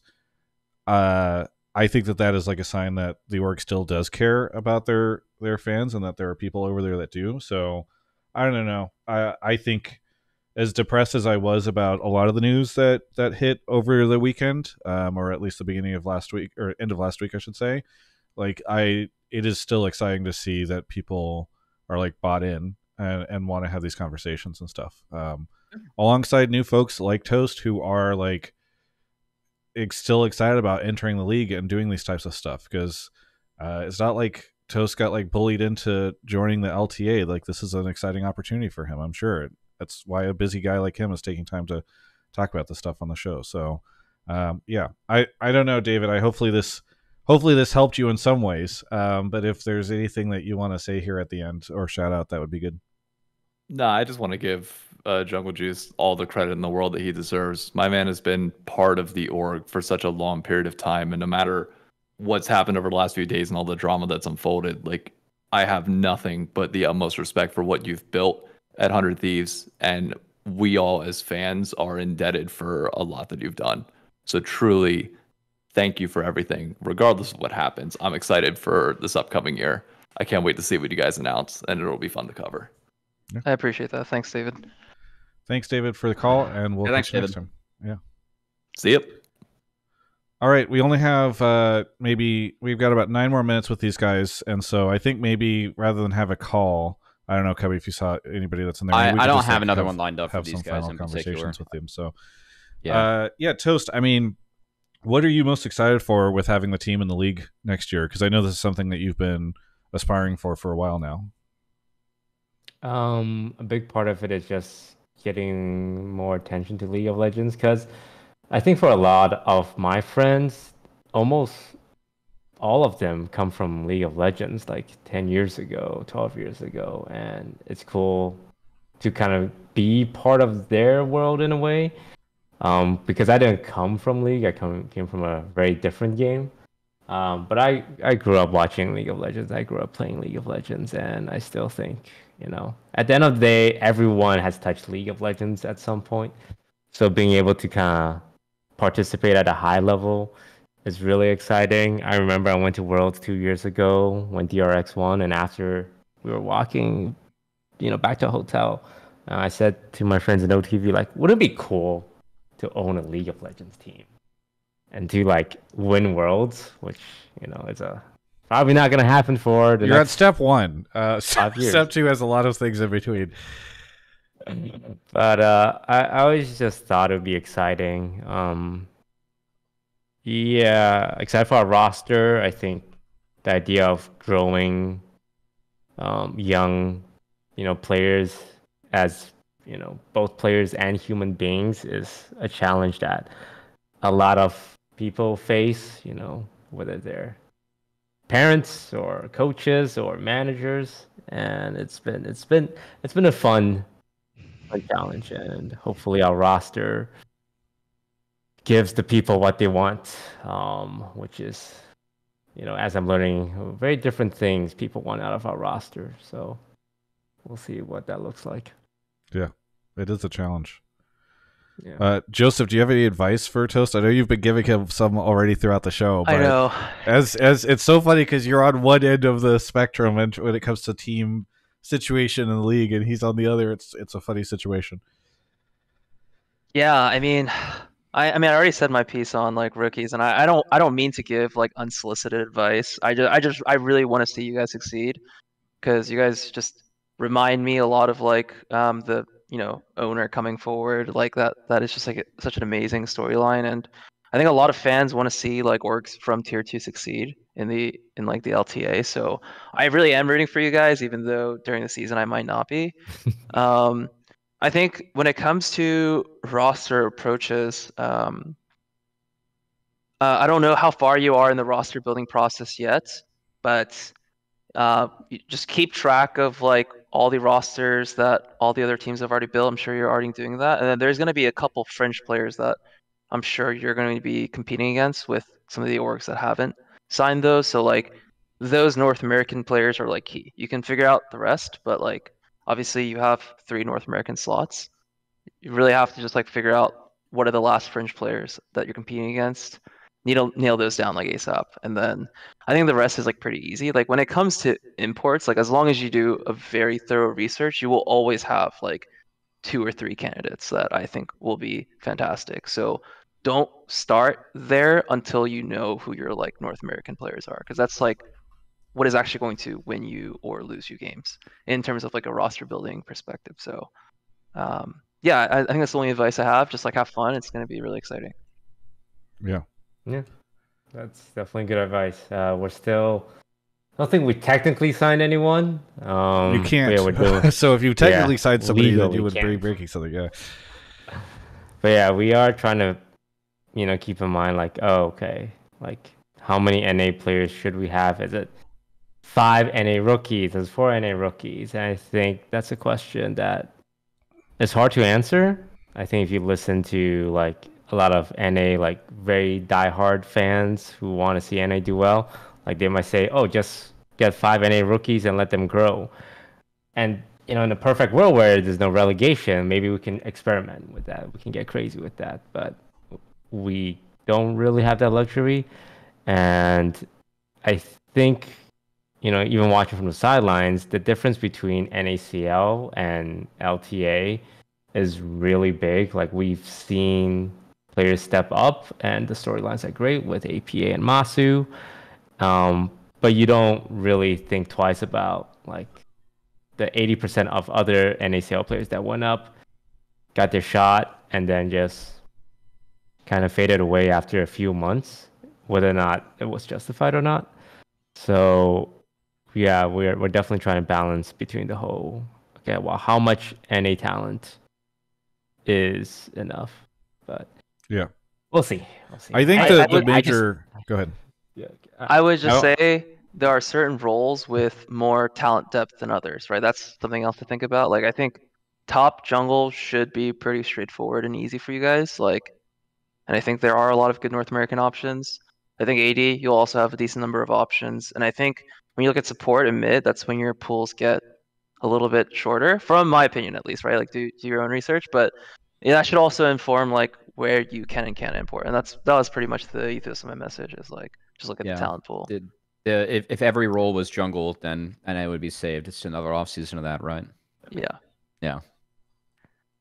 I think one of the reasons you see that sentiment, Toast, where people are frustrated about this, is that for a long time it was not too many years ago that we had team owners that were all trying to lift the import rule, because there was just kind of a rejection of NA talent, right? And so I think there has been a frustration from fans for a long time that like when Joseph says like go find the good players and build a roster around them, like, and it's all about finding the good players. For a lot of team owners and GMs for a while, it felt as though from a fan perspective, well, they just think the only good players are outside of this region. And so that I think has been the pushback. But I think, and I also do find it ironic that so many fans have wanted promotion relegation back. We now have some version of that, and they're like, but these promotion teams better just play with like high risk, high reward rosters, and go all in on rookies and stuff. And it's like, no, that is the downside of this system, and people have just forgotten. So I do know that you both are needing to leave, so we'll just do a quick round of shout outs. Joseph, anything you want to say out before we say goodbye? Yeah, I mean, just thank you to all the fans that have been tuning into 100T's Hotline League, or just like League of Legends in general. It's been like a huge rocky couple of weeks. I think from an org perspective, like none of our orgs would be able to operate without its fans, its community. So I think this is like the bare minimum that we should be doing when it comes to a large change like this. So I appreciate you guys like hopping on, listening to what I have to say, no matter how much of it is like regurgitated PR or like stuff that you guys have heard already. But I really do appreciate it, and we will do our best to try and prove people wrong, and continue a fantastic roster, hopefully, that we were able to demonstrate last year. Yeah. And I should say for folks, we're going to keep live on this after we say goodbye to our friends. We're going to talk about Worlds and other stuff too, and maybe some more general conversations about it. So please don't leave. Toast, what do you want to say to all the potential disguised DSG fans out there, Please support DSG. We are small, but we got a big heart. And hope you guys like our roster when it comes out. And if you don't, make sure to let us know on Twitter and Reddit. How can they support Reddit. you? Pardon? How can they support you? How can these fans support you? We have a Patreon for $5 a month, and you get to actually see our entire financial sheet.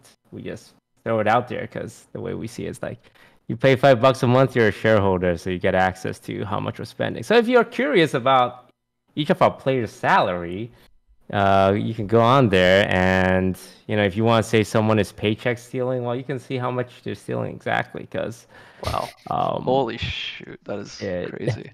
Yeah, it's, Oh, wow. if we're paying them Talk minimum about and they're changing the content game. Oh You my know? God. You can actually call people up for how much they're stealing. I mean, if they're getting paid minimum, maybe don't flame that as much because like he's just making like 70K. But if we're paying someone 200K and they went 020 in lane, yeah, you can use it against them. Wow. You're bloating Joseph's mind right now. This is a transparency on a level he could have never imagined. Oh, that's pretty cool. Yeah, I mean, I guess I need to subscribe to that Patreon so that I could use it for content creation next year as things go on. Cool. Well, I will say thank you to both. Oh, Toast. I've heard a rumor recently that you've gotten into physical card games. Is this accurate? Oh yeah. I've been trying to find new hobbies. So I'm looking at Pokemon and One Piece. Well, let me make a pitch to you really quickly. This weekend at the 100T's facility, I'm hosting a pre-release for a very new player-friendly Magic the Gathering set that is coming out this weekend. And it's filled with esports and gaming people that you may know and appreciate or like meeting. And it's at Joseph's hometown of 100 Thieves offices. I don't know if he'll be there. Probably not. But let's pretend that he is. So if you want to do that, let me know. Follow up afterwards because it's like, yeah, it's very new player friendly. Everybody, you don't need cards because you just get the cards there, and it's a good time. Is there going to be any potential free agents? I don't believe that you will be able to talk to those people based off of the fact, especially because I see that one of the League Ops persons people are in the Twitch chat right now watching. So I'm sure no free agents for you to speak to. Is that person going to be at the event, Travis? That's really all that They matters. won't be. Although Whoopley will be there. There's potential for tampering, is what you're saying. Whoopley will be there, and he is head of amateur. So that is you need to keep an eye out if you're talking to any tier 2 players. So either way, just let me know if you want to come on or if you want to hang out at that. You'll see some familiar faces there, including Golden Glue, for instance. All right. Thank you so much to Toast and Joseph for coming on the show. We're going to say goodbye to them now. We're going to do a very awkward live transition over to our other guests. But again, thanks, guys, for coming on. Yeah, thank you, guys. Thank you for having us. Cool. See y'all later. All right. So I'm just going to call you back on Skype, Cubby. Yep. And we'll add in Spookz, who should probably message me right now on Discord if he's listening to the show, while I do this crazy live transition where everybody gets to see live how this all goes. Cubby, tell me about what you've been watching lately. Oh, I know that you finished Agatha along with me. We both wrapped that show up. I know that you were bummed halfway through the show. Did it come around for you in the end? I have mixed feelings, so we're not going to give any spoilers. But yeah, for those that don't normally watch the show, normally Cubby and I have a quick chat at the beginning. Actually, it was a thing that me and Mark started back in the day where we would talk about what we've been watching lately. And so no spoilers, but yes, I did finish Agatha. I thought it was the best show in a while on Disney Plus, but it was I have mixed feelings about the ending.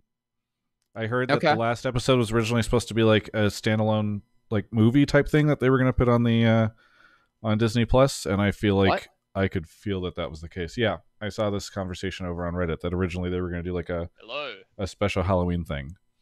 We need Spookz to. Do you see him on? I can hear Spookz on Skype. Spookz, you're going to need to join the Discord at discord.gg/Travis and join a channel. Yeah, 1 second. And then mute Skype. So yeah, I have mixed feelings, but I did really enjoy it, and I would recommend people like it. I mean, Catherine Hahn is just she was good, so good. Her and Aubrey Plaza, I think, make that show worth watching. So I thought Aubrey Plaza was not great for me, but Catherine Hahn was very good. Really? That's a very hot take, I think. I mean, I think her character is like just kind of whatever, but yeah, I've never been a giant fan of hers. I will say, I think she's been kind of played the same character and just been overrated in a lot of what she's been. Anyway, we'll leave that one for later. I don't see Spookz in a channel. Yeah, if you join a channel, Spookz, I'll drag you in. I think he's there. We go. There we go. Hello. Sorry, I'm a little technically deficient. No, you're good. You're good. Glad to have you here. Can you keep talking so I can balance your audio? Yeah, testing. 1, 2, 3. 1, 2, 3. Yeah, if there's any way for you to get your mic a little closer, that would be super swell. Hello. Is Yes, that better? that is so much better. Okay, Okay. we're almost there. I usually say, Travis, like around the start of episodes, to watch The Penguin because it's very good. So I'll say it again this week because it continues to be very good. And also, I wrapped up season 1 of Narcos and season 4 of House of Cards. So yeah, you've been catching. You've been using off season to catch up on some content. I have been Some of watching which a lot is of shows. Decades I did old. play solo queue all of yesterday, and that was Nice. not good. Yeah, I feel But like Faker inspired me. You know. Yeah. Okay. Hello, Spookz. Welcome to the show. Hello. Glad to have you on, Spookz. For those Yeah. who are unfamiliar, because I know you occupy perhaps a more behind the scenes role than our previous guests. Do you want to talk about what you do in the League of Legends space? Yep. So I am the strategic coach for 100Thieves. I was previously on Golden Guardians as the head coach before, funnily enough, that org kind of collapsed, which is kind of on theme, I guess. Hey, listen, you're not until you're an arrow. You can't complain. True. Yeah, I have kind of been following in Anero's footsteps. The whole. Oh, hello. Yep. Did I just mute my mic? We can still hear you. Okay. You're good. No, you're good. Cool. So yeah, basically, I'm kind of able within 100 Thieves to have a role that's pretty, I guess, open. Golden Glue has kind of allowed me, like when I first joined the roster, he was pretty open with me about it being his rookie year, and he wanted someone to kind of bounce kind of everything off, I guess, in a sense, from preparation going into the season, how we do draft, how we do scrims, how we do review. So it's been really nice for me because I haven't had to like change my role so much, and I'm able to have as much influence as I'd like within the team. So yeah, that's kind of my role in 100 Thieves currently. Yeah. Well, I thank you for coming on. Joseph was like, "Oh, hey, I think I'll probably only be there for the first hour or so." And I was like, "Wait, we need somebody to talk Worlds with." And he's like, "I got the guy for you." And I know in the past we've tried to get you on in different weeks, and I think it's just been a tough scheduling conflict. So I'm glad we were able to grab you. Yeah, I've been on a couple of times. Actually, I'm pretty sad. I wanted to say hi to Toast because my wife's a big fan. I always see on her screen, I'm like, she's watching some Toast content. So it's sad that he's. I'm that he's sorry. off. If I had been warned ahead of time, I would have made it happen. But I'll there say it was no way. happens. Yeah, you'll be able to see him hopefully at the studio next year. So maybe you can. Or at the 100 Thieves facility this upcoming week for the event, try to get him to come play Magic. Yeah, I'll just come in for a quick signature and then leave. We'll see how it goes. All right. So really quickly, I do need to do, because of the timing on all this stuff, I do have a quick sponsor shout out I need to do as we all get set it up for the next part of the show. But as I slide into the sponsor shout out, Cubby, what takes are we looking for? I know we've got 2 in the can right now. Maybe we can go a little bit over and make this a mega episode because there's so much to talk about. But talking mostly world stuff right now, right? Or just general stuff? I'd say worlds related stuff. And if anyone has any leftover questions on 100 Thieves, that too. But I think that's, at least like from the business end, especially, it's kind of been, we covered a lot of that. So anything you want to talk about, Spookz? Yeah, I would like to quickly comment on the 100 Thieves stuff. Yeah. Just before we move on. I mean, I know Joe obviously talked a lot about from like the org point of view. So I wanted to talk a little bit about like my personal experience as a staff member within 100 Thieves. Because I think from an outsider's perspective, it's easy to look in and say like, oh, this sucks for the players and it's terrible for the staff. And, you know, in a sense, it's pretty stressful and it's rough. And I had that experience with Golden Guardians as well. But 100 Thieves as an org has been super professional. They've helped me a lot personally with some of my stuff outside of the game, like helping me get a green card. And going forward, I've never felt like 100 Thieves has kind of like gave me like a shorthand or like they're trying to exit and give you as little as possible. It's never felt like that, and it hasn't going into next year as well. So I just wanted to shout out the org and just kind of help people understand that from the inside point of view, it's not like they're just throwing us away and like it feels terrible. It's not like that at all. I think that kind of clarity might help some people, I guess. All right. No, I do appreciate you saying that because it's nice to have Joseph on, but obviously he's part of the machine. You know, you're not the man. You know, you are the man, but you're not the man. You know. Yeah. So I appreciate the kind words. All right. So while we got takes coming, getting ready for Worlds and 100T topics, do you want to do a quick shout out to NZXT? Thank you so much to NZXT for sponsoring the show. You can check them out at the link in the description, or I'm sure Numi, who's up at 4:40 a.m. We have to keep the show going fast because otherwise she's going to die. She's in London right now. You can click that link to go check them out. Black Friday is coming up, folks. And I want you to do me a favor and start perusing what you might be interested in purchasing from the NZXT site if you are interested in doing so. Because, you know, you always want to make sure during the holiday time that you get some good deals in your pocket. Maybe this is the time where you're like, oh, I've been looking to upgrade my PC for a while, or I want to play a new title that's coming out, something like that. I know this is a time this week you're probably not out there buying something, but you're planning on to do so in the next week or two, especially and 3 weeks from now or so, whenever we're in that Black Friday zone. So go check out NZXT. You can start dealing. They already have a couple deals up, which you might look at and really enjoy. But take a look at their Player 1, 2, and 3 PCs. Take a look at the machine. If you use that link, you'll be able to see the exact machine that we use to stream Hotline League. It's the one that I'm using right now, which is really cool that they've built this custom page out with that. You can see accessories, etc. And when you do purchase something from them, please use code Travis5 because that is going to save you 5% on your order. And guess what? That stacks with the Black Friday deals. I know this is crazy because like nobody else does that. And I thought it was crazy when they told me. I was like, are you sure that this is how it's going to work? And they've confirmed that it's worked with previous deals. Yes, you can use my code to save 5% on top of all the sales they're already doing. So really cool that they do that. When you do purchase, please purchase through my link. Use that code. That way they know that we sent you. And feel free to share your NZXT purchase in my Discord or on social media, wherever I can see it. So thanks so much to NZXT for sponsoring the show. All right. Do we want to get into the first call, Cubby? Well, the first of the second half. I got it. Let's do it. All right. Thank you so much. Spookz, do you plan to travel back at all during this holiday time or the off season? Yeah, so it's been a little complicated because I'm still in my green card process, which is also why it was hard for me to get to Worlds initially. But I'm planning to travel to my wife's family at least. And we'll do that kind of around Christmas. It would be like a bit awkward because we have work. Like we'll have practice coming up in December, but yeah, we'll work around that a little bit. Nice. But other than that, I've been playing some. I know Toast mentioned before he was playing Pokemon. Yes. But I've been playing. We started collecting Pokemon cards as well, and I've been playing Pokemon Go. So that's been my little off-season side quest. People have been trying to bait me into the Pokemon card gacha game. I forget what it's called, but the mobile one. Oh yeah. I had Golden Glue messaging me about that before.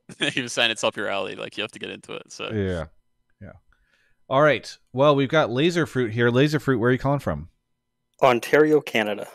Ontario, Canada. What do you want to talk about on the show? So my take is that the rumored Lyon Gaming roster is going to struggle to make playoffs, and I think they should have kept Summit and Keen. Do you want to let people know what that lineup is? Because I'm sure there's a lot of folks who have missed the rumors. So it's Licorice top, Audi jungle, I think it was Saint mid, Henna ADC, and Lion support. I mean, I know we talked about veterans, but then bringing back Saint Vicious, I think is kind of worrying to me because I think he's always been a jungler, so throwing him mid, I think is going to be rough. No, so what makes you so worried about that lineup? So I don't watch much LCK, but from what I've seen, Henna's kind of mid. Like he's not bad, but he's not. I don't think he's worth an import slot. He's what we call a journeyman of LCK at this point. Yeah. I don't know a whole lot about Saint. He was on DK Challengers, I think. He was quite good. I didn't watch as much Challengers League for LCK this past year because I had other responsibilities, but I used to watch the league a lot. He wasn't involved in the past, but when C9 when it leaked they were getting Loki, a lot of people were like, why weren't they getting Saint? Because he Yeah. seemed to be the most exciting prospect coming up. And then I think, personal opinion, Audi and Lions, I think were their two weakest players from Worlds. And they're the two that they kept from that roster. And I love Licorice. I think he's great. I don't think he's like the player that's going to take this team into like top 4, for example. Okay. I mean, I will say that Lion at Worlds, if I were to change any of their players, it would have probably been support, right? And Licorice for Summit. I mean, Spookz has worked with Licorice before, which is why this is interesting. But I know that like Licorice is really good for team environment. I think really highly of him in his play. Obviously, the comeback with Dig wasn't exactly what he was hoping, but maybe this is the setup that he's looking forward to be successful. And it is one of the first bigger names we've heard from LCS that is actually going to be going to play in the South Conference, which is interesting. Yeah, I think the most questionable pickup is definitely Henna, because it's Yeah. like it's kind of surprising. Normally, when you get a journeyman player, you get them in a facilitating role like jungle or support. To get Henna, like a more experienced ADC who hasn't had much success in LCK, is kind of an odd way to go about it. But I have a lot of confidence in Eric Licorice. I think the way the impact he is able to have on a team environment is super underrated.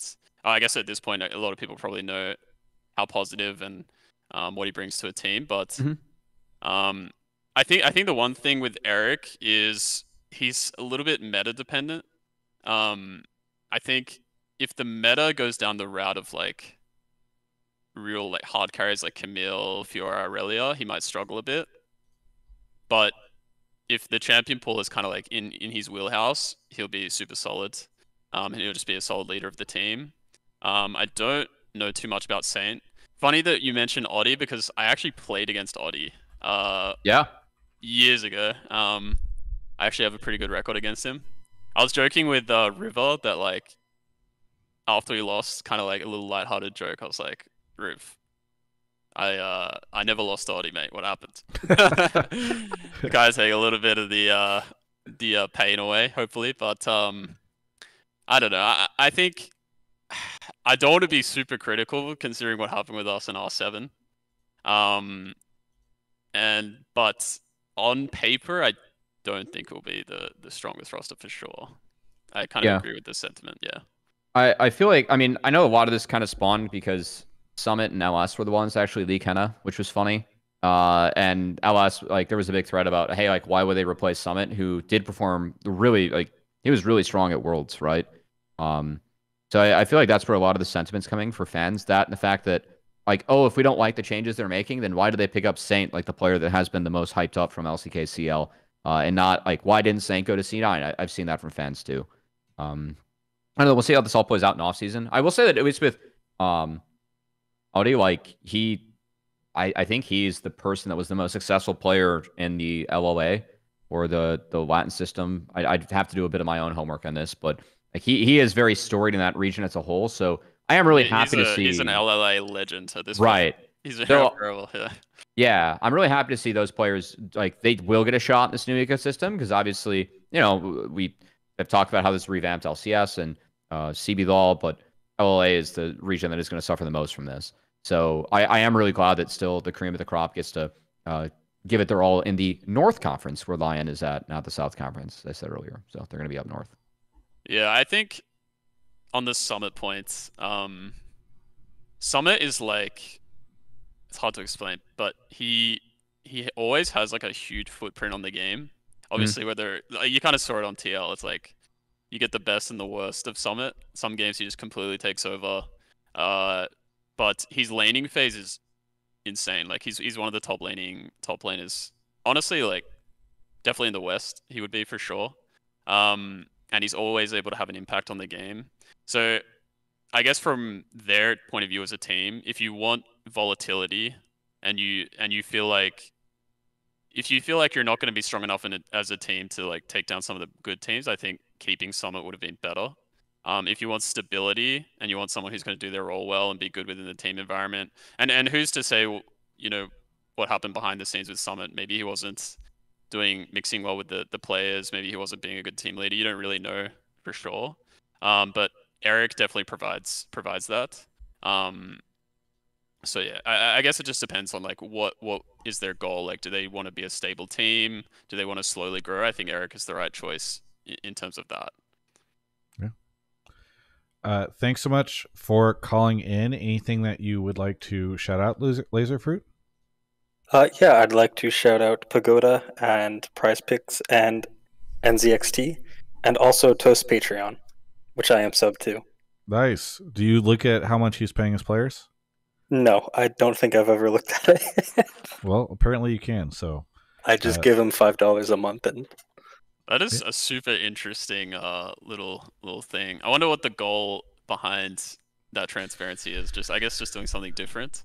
Yeah, I mean, I suspect that he has wanted. I mean, he's been doing it for a while, from what I remember, and I think part of it was like, hey, we're gonna just make all of our financials public. Like, he would just tweet out like spreadsheets in the past of like how things were going, and I assume part of it is to like help people understand like the cost of doing business in esports. So yeah, I mean, I just think it's funny because it doesn't feel that crazy when he's doing it on the small scale, but whenever you're actively competing in the whatever the LCS next year's equivalent, it is kind of a funny situation. So but yeah, thanks Lazerfruit for the call.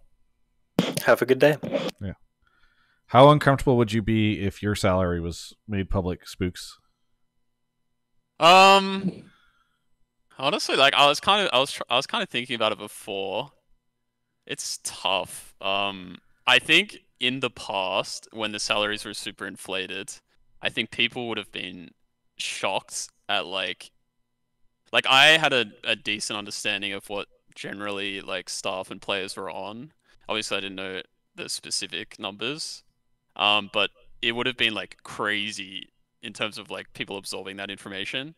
I think now it's like people are going to see the number and be like, oh yeah, I guess that makes sense. There's not going to be anyone that's surprising. Pretty much across the board, maybe outside of like JoJo or like a couple of outliers this year, where you look at the number and you're like, where do they even pull that from? Like, I mean, the rumor is that they're going to be offering players minimum next year, like Disguised will be, and I think that he kind of corroborated that a little bit there. And I don't know what the rev share is with a non-partnered team, so perhaps they're also getting lessened rev share. I think that was a thing in the Valorant model, or maybe you get no rev share. So yeah, I guess we'll see. We'll see what happens, but it wouldn't be surprising if they're just not in the same financial situation as the other teams and have to do it that way. I would say that I think the salaries that you're going to see from Disguise Transparency, you could probably equate that to most teams at this point, or like relatively similar ballpark. Yeah. Yeah. Well, for a while, I remember the floor, even though the minimum in the LCS was 75, the actual floor was like 100. Like, that was basically where rookies were starting at, was 100, and nobody was really making less than 100. But yeah, I do feel like there's a good chance that things go to 75, which I believe last I heard was the minimum. So I think even in the past, some rookies were like, I remember Blabber on a podcast mentioned that like even on Academy he was getting like 200 plus or something like that. Yeah, I mean, for a while, like the really heavy rookies were, and I feel like that was less weird whenever teams were also getting paid $400,000 buyouts on, players from Academy and stuff. So, the good old days. And by the good old days, I mean like literally 2 to 3 years ago. It's so insane. All right, Kevin, you want to go grab our next caller? Yeah, got it. Hey, I'm so sorry, folks. I have not been shouting out subs because we've just been going so crazy, but I hope folks that did sub are here to hear me say this. Glimmer Glenn, thanks for the 35 months. Oh, hi, Vega, 21. JB gifted 5 subs. JB, if you're here, thank you. I'm so sorry. Hopefully you catch us on the podcast if you don't. Magnarius, Sweet Be Good, gifted to Ergot Be Kidding. Fishy, good to see you, Fishy. My Nidus, Lane in Yobed. Lane in your bed, I guess it's like I'm laning in your bed. Thank you to 504 Caesar for the $20 super chat. Eddie became a member over on YouTube. Bob and George gifted a membership, and Jam John, thanks for the membership as well. Thanks everybody for all the support. Hopefully we are able to shout some more folks here in a little bit. But first we have Stevenator. Stevenator, where are you calling from? I'm calling from Grand Rapids, Michigan. Grand Rapids, Michigan. What do you want to talk about on the show? All right. So as an LCS fan since the very first season, kind of bookending the end of this era as it moves on from the LCS name, I would like to officially declare Team Liquid as the winners of the LCS from start to finish. It wasn't really much of a competition in my eyes because TSM and CLG obviously flamed out of the league and are ineligible for the title, and that kind of just leaves TL versus C9. And I feel that Cloud9 frequently, or more specifically to put the onus on like Jack as the owner, more frequently represented interests that ran counter to the health of the league, while TL and Steve are kind of the only legacy org worth putting stock in going into the future, in my opinion. And I think they also had the most like hero's journey style start to finish in the LCS, and kind of it mattered a lot how they finished in these last few years to me.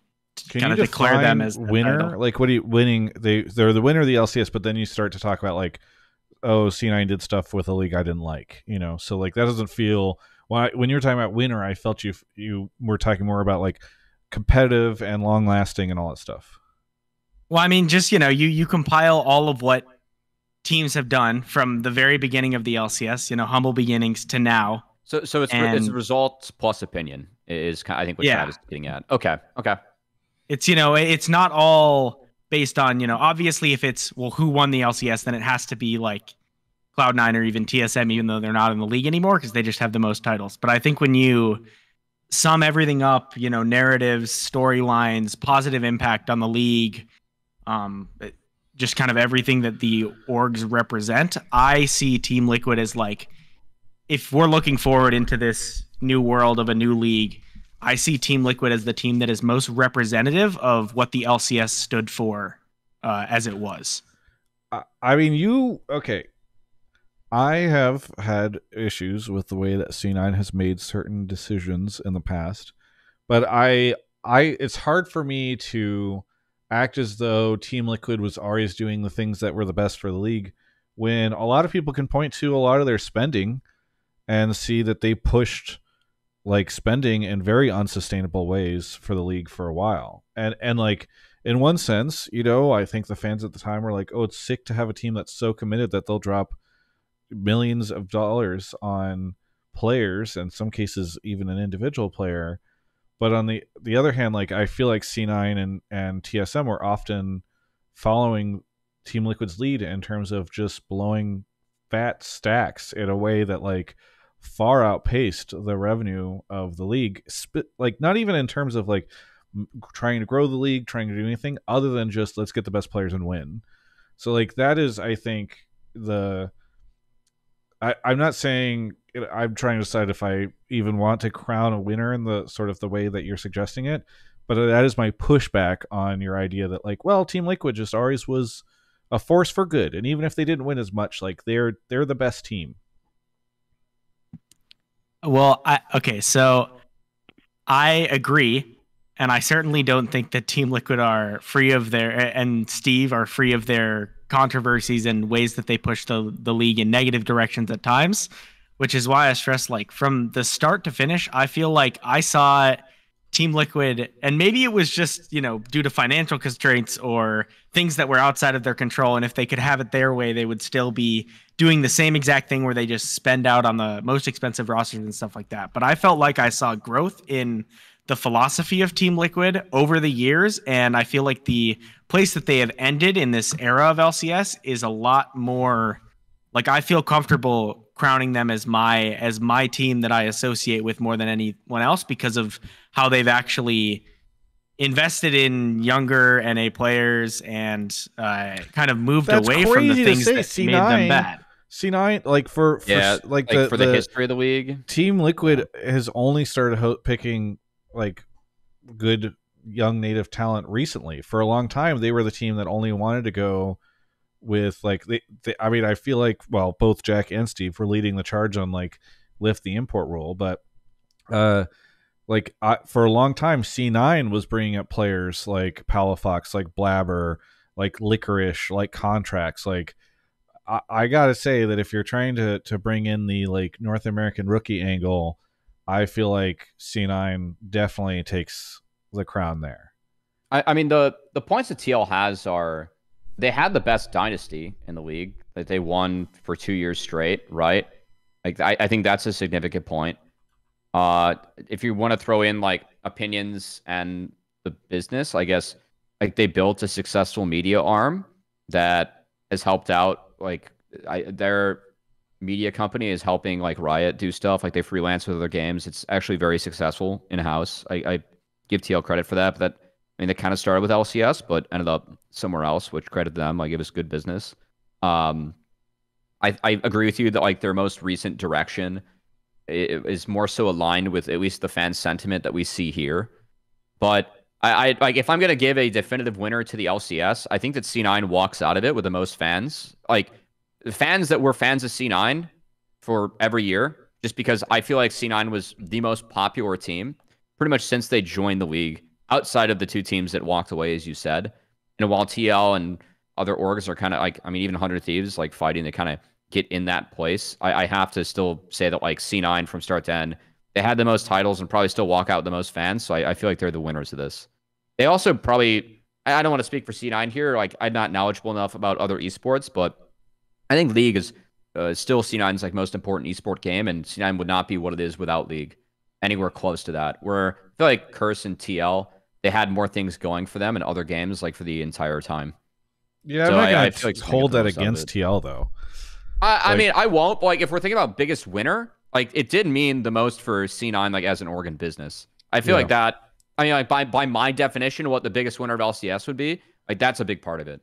I would honestly just call it a tie, which I get is like a cop out, but like both these teams, like C9, I definitely think had the edge on TL for a very, very long time. I think TL has taken that edge here in the late game, and I don't want like recency bias to sway me in favor of TL, but I do feel like both orgs have been. I mean, I like this call, and I feel like we're almost getting distracted in the argument between the two of them, because I do like the idea of saying like, hey, the league lasted for 11 years. I guess 12 if you use its 10-year anniversary counting scheme, and it is worth like celebrating the two teams that really stood the test of time in the league, not just by like being here, but also by really being relevant at every single point in the league and often driving both the good and the bad aspects of the league in either direction. So yeah. I do like the idea of celebrating both of those because I feel like, they just stand out. I don't know if you have much of an opinion on this, Spookz. I know it's maybe weird to sit at 100T's and talk about which of these orgs is most relevant for the league or whatever, but yeah, I mean, I feel like I'd probably be reiterating what's been said, but I guess I would add from like I think the main talking points have been like competitive success and sustainability, right? And I do think the main points about TL being the like quote unquote winner would definitely be kind of a bit of recency bias. I do think since Steve transitioned like the reins to Spawn kind of like between 2022 and 2023, and then they grew like a core of a roster and then built around those players, that is like the win that they've had in the last few years. In terms of like competition, I think if you exclude this year, which obviously for C9 was a complete disaster, you would kind of look back on it and you'd be like, oh yeah, I mean, C9, like, I think overall have probably almost always had a top 1, 2, or 3 I think roster. they made Worlds every year except for 2, and this was like the second time that's ever happened. I'm pretty sure they've only missed Worlds once before this year. Yeah. So outside of this year, like C9 has been like a really competitive team, and as you mentioned before, Travis, like it did feel like, I will say actually on the point that you made before about raising the rookies, I think something that was a challenge for other teams, like on Golden Guardians, we had a real challenge of getting good rookies. Like we tried to get Buzio, we tried to get Yon, But a lot of these players didn't want to join other orgs because of like the sentiment of the org, which funnily enough they're completely correct about because like the Golden Guardians collapsed. But I will say the top tier, like the whales of the league, TL and C9 had a much easier job of kind of getting those. Yeah, the rich get richer type deal. Yeah, exactly. Yeah. But yeah, I kind of agree with the overall sentiment. I think they're both orgs are in a pretty similar boat if you exclude kind of the recency. Yeah, I think we can agree that I'd say the TSM lost. You know, true. From the start to now, I mean, for a while there was literally TSM lost, so I agree with that sentiment. Oh yeah, that too. TSM, Immortals, who else? Golden Guardians. There's been some sad ones. CLG. Yeah. No, I mean, it's interesting that it's such a weird episode because I think, you know, announcing all the LTA stuff less than 24 hours, I think it was, before Worlds Finals took place. And in that, we have like the 100 Thieves and the Disguised News. It's just really tough because I want, like, from a content perspective, from a programming perspective for the show, I really feel like we need to do an episode at some point in time that's like mourning the end of the LCS, because that's certainly how I feel. And I think talking about and reflecting on what the LCS was, I think is something we'll probably do maybe 3 weeks from now or something. Maybe it'll be like the Thanksgiving week episode where we're giving thanks for the LCS and we're talking a lot about LCS memories. We can grab some talent on or something. But like, I mean, it's been a tough week. It's been a weird week for me. It's been both tough and awesome, in terms of seeing finals and going to London and all that. We've barely talked about that, but it has been tough. And I do really appreciate both C9 and Team Liquid for standing the test of time and for always being such good, relevant organizations within the league, you know. So I appreciate everybody who's had a role in that. Faker won Worlds in the first and last year of LCS. That's all. That also happened. That is a really I don't know. Jesus, yeah. Did you just think of that, or did you see that somewhere? Because I think I have not seen that yet, but just thinking of it now, like that did happen, which is kind of wild. Yeah. I will say as well, like at the playoffs when they had the intro showing like all the legacy players, I feel like I've rarely felt that kind of emotion from like watching esports before, but as like someone who's been within the scene and like also watched the scene, seeing that happen or unfold was like pretty, I don't know, kind of took you down memory lane, and it was definitely like a moment of reflection, I guess. Yeah. Yep. Hey, thanks so much for the call. I don't know. I know we kind of went off base here, stevenator, but anything you want to follow up on before I give you your shout out?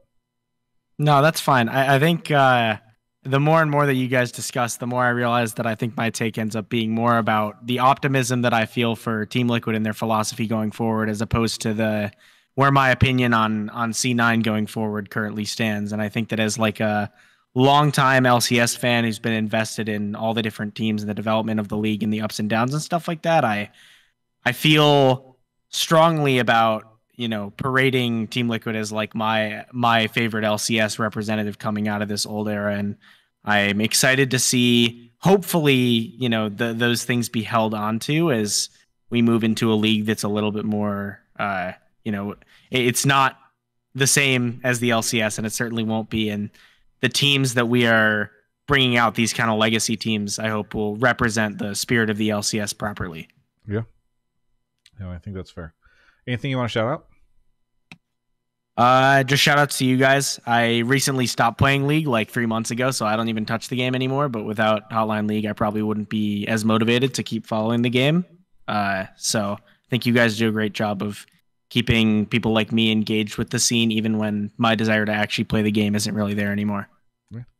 Well, hopefully you get that desire back. Maybe Arcane will bring it back for you. I don't know, but at the very least, happy to provide coverage for you. So thanks so much for the call.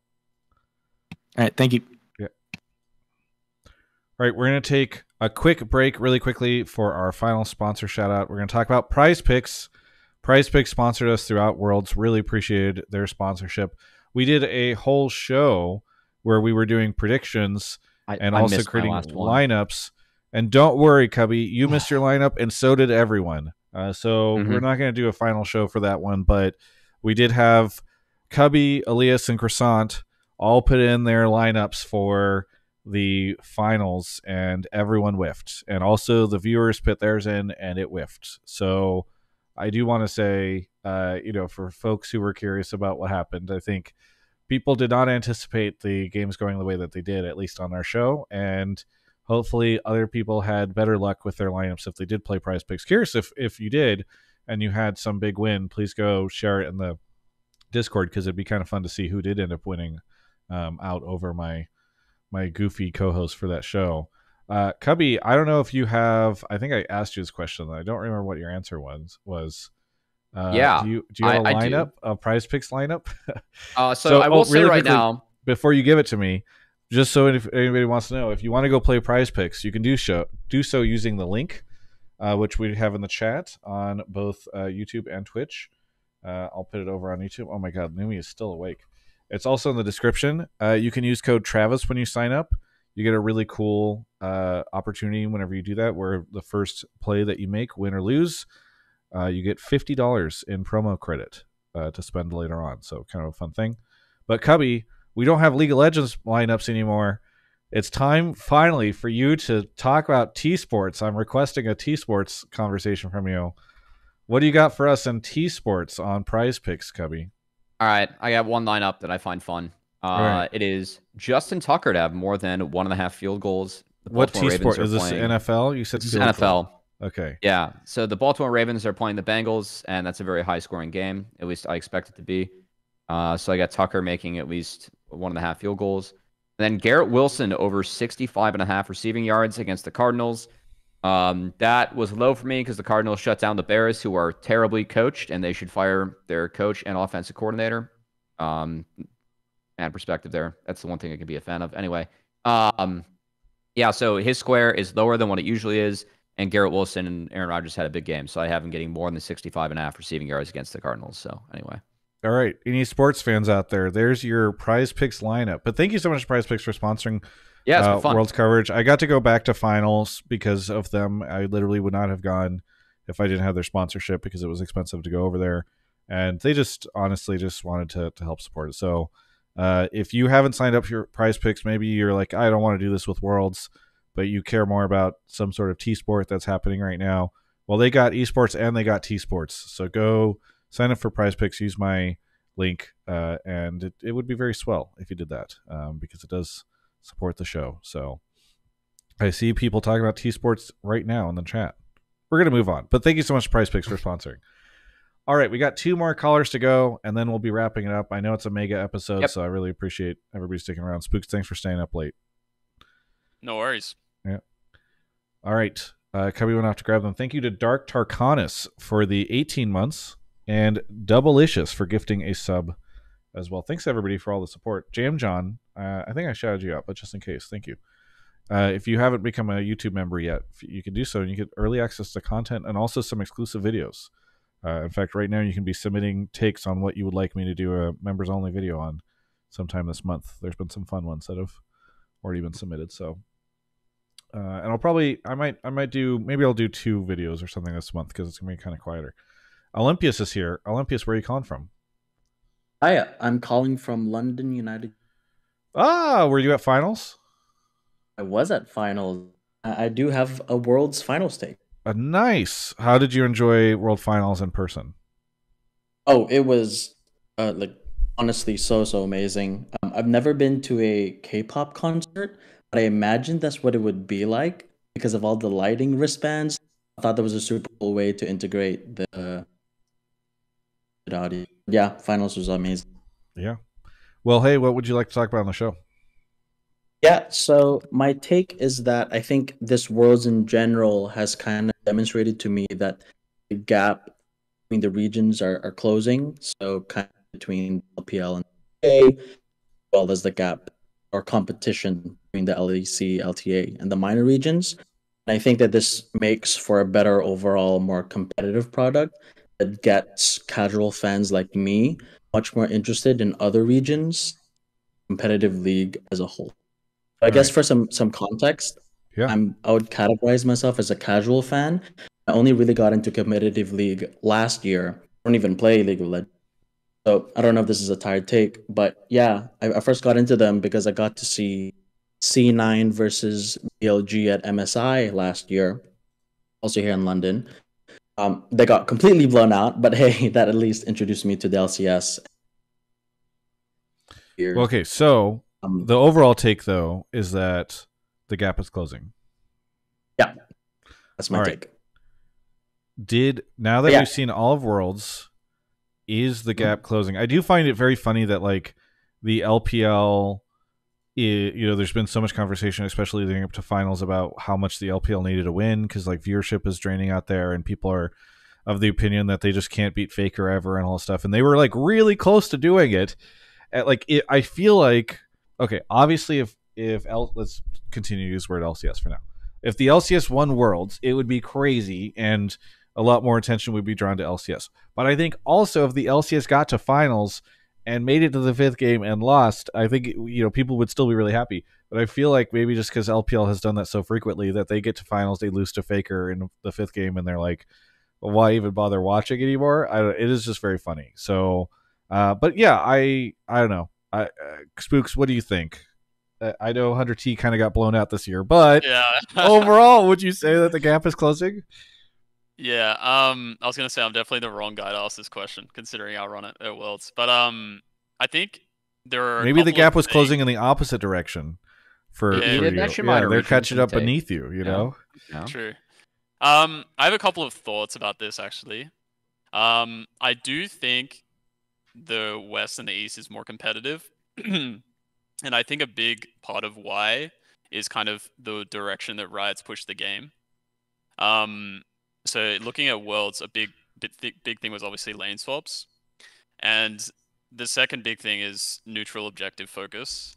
You can kind of like script the early game more than you used to be able to. Like back in the day, if you put like a tier 3 NA team versus tier 1 LCK team, they would go into lane phase and then get completely run over in 1v1, 2v2.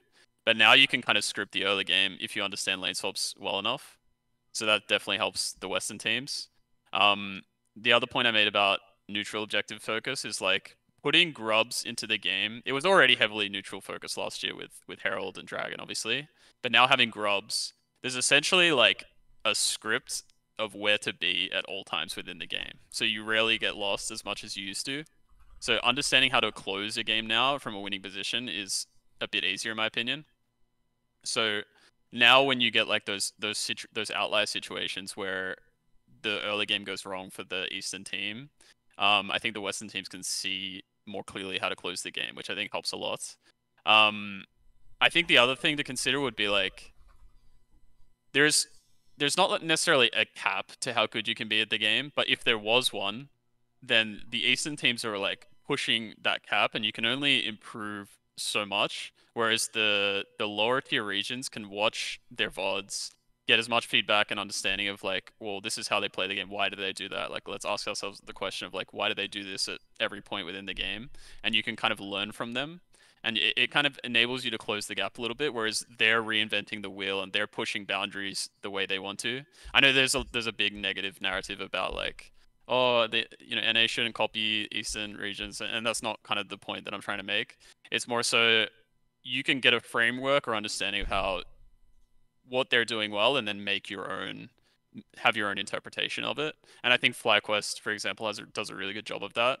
I think they understand the game fundamentally, but they have their own play style. If you look at their like early mid game, the way they play 2-1-2, which is completely unique to other teams and especially the East, is super impressive to me. Like, I feel like when I'm watching Fly, I feel like I can see that their early game is not that strong, but I always feel like they're going to find a moment in the game where they're going to claw it back, and it's generally because of their mid-game macro. And there's always that feeling when you're watching them. You have the same feeling when you're watching G2, where it's like they can win at any point.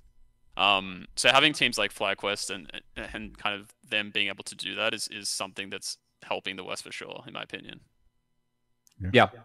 I mean, I was saying early on in the tournament that, I mean, I think something that FlyQuest was really smart about is that they were drafting top laners that could start in lane from level 1. And so you would not have to soak XP from another lane. You could actually play your lane swap starting on 3 lanes and not 2. And by the end of the tournament, I feel like T1 and other teams were picking up on this too. I think it's part of the reason why Zeus was going with champions like Gragas and Ornn and not picking something like his Gnar that, I mean, he is the best Gnar in the world for me, or one of them, where that champion is really bad level 1 and can't really start in the lane. So I think that, like, through lane swaps and through a read of the game, we actually had teams that had better reads than teams elsewhere. And I said going into the tournament, I still feel this way now, is I really feel like we sent the 2 best NA teams that we've sent since Season 4 or Season 6. Like, it's been years since we sent 2 teams that were this competitive. Oh, yeah. Oh, okay. Oh, sorry about that one. But we didn't make the cut. Yeah, unfortunately, no. But I think he's sure, Spookz. To be clear, I just want to step in here. I'm pretty sure he's sure that it wasn't the 3 best. Yeah. So I am hopeful, like, in the long run. I think a lot of it was like what Spookz is talking about with swaps just being a thing. Like, the environment you get to train in when you're laning, like in Korea, there's a reason that everyone goes there to boot camp. Solo queue is much better. You're going to be pushed a lot more in lane and those phases of the game, whereas with swaps, you can kind of get around and script that. And, I mean, find other ways that you're pretty much only facing those scenarios in scrims, so it actually kind of takes one of the advantages away from some of the Eastern teams for me, just what they get from solo queue and ping differential as well. So, I don't know, I felt like this world was just interesting, like, for a lot of aspects. I find it ironic that such a young fan is bringing up that the gap is closing, because we've been talking about this for 10 years, but I can't say sincerely that I feel like NA did send 2 good teams, and I would love to see those teams stick together going into next year and really push each other and elevate the region moving forward as well. So I don't think either team has any reason to split. I actually also think that even the gap between the minor regions, West, closing. I want to dog too much again on 100 Thieves, but last year when I was following Worlds, I didn't really pay attention to regions. But then this year, seeing what GAM was able to pull, and despite everything that went through in their region, seeing Pain and Lyon and PSG, give G a run for their money during MSI performance here as well, is really cool. And in some ways, it actually gets me more excited for this LTA format because, again, I don't know too much of the context, but if the top of LTA South kind of, on a good day, maybe give some LTA North regions or teams a run for their money, that might make region versus region matchups more exciting to see in general. And plus, the global format adding a new tournament, being more region versus region match, also good fun as well. Yeah, you're cutting out a little bit, Olympius, there, but I do appreciate how this is leading you to optimism for the next year, because we'll have to see, especially with the more international events. Anything that you want to shout out here at the end? Yeah. One final thing to sneak in for the other traditional sports fans out there. I think this World's Finals, like the 2016 NBA Finals, where LeBron James led the Cavs back from the brink, won to beat Golden State. So I think, that was pretty cool to see. Who was Kyrie? Because Kyrie shot 70% from the field in those games. Oh, okay. Sure. We can have that conversation later. Okay. But yeah, no. Shout out, I guess, to the World's production team. Finals. That was amazing. Watch. Shout out to NZXT and all the sponsors that make the show great. Thank you so much for the call, and we'll catch you next time. Hey, speaking of T-Sports, didn't something big happen in LA? Cubby? Yeah, the Dodgers won the World Series. Yeah. Was that before our last episode or after? I can't remember if it was when I was in London or in Vegas. It was only a couple of days ago, I believe.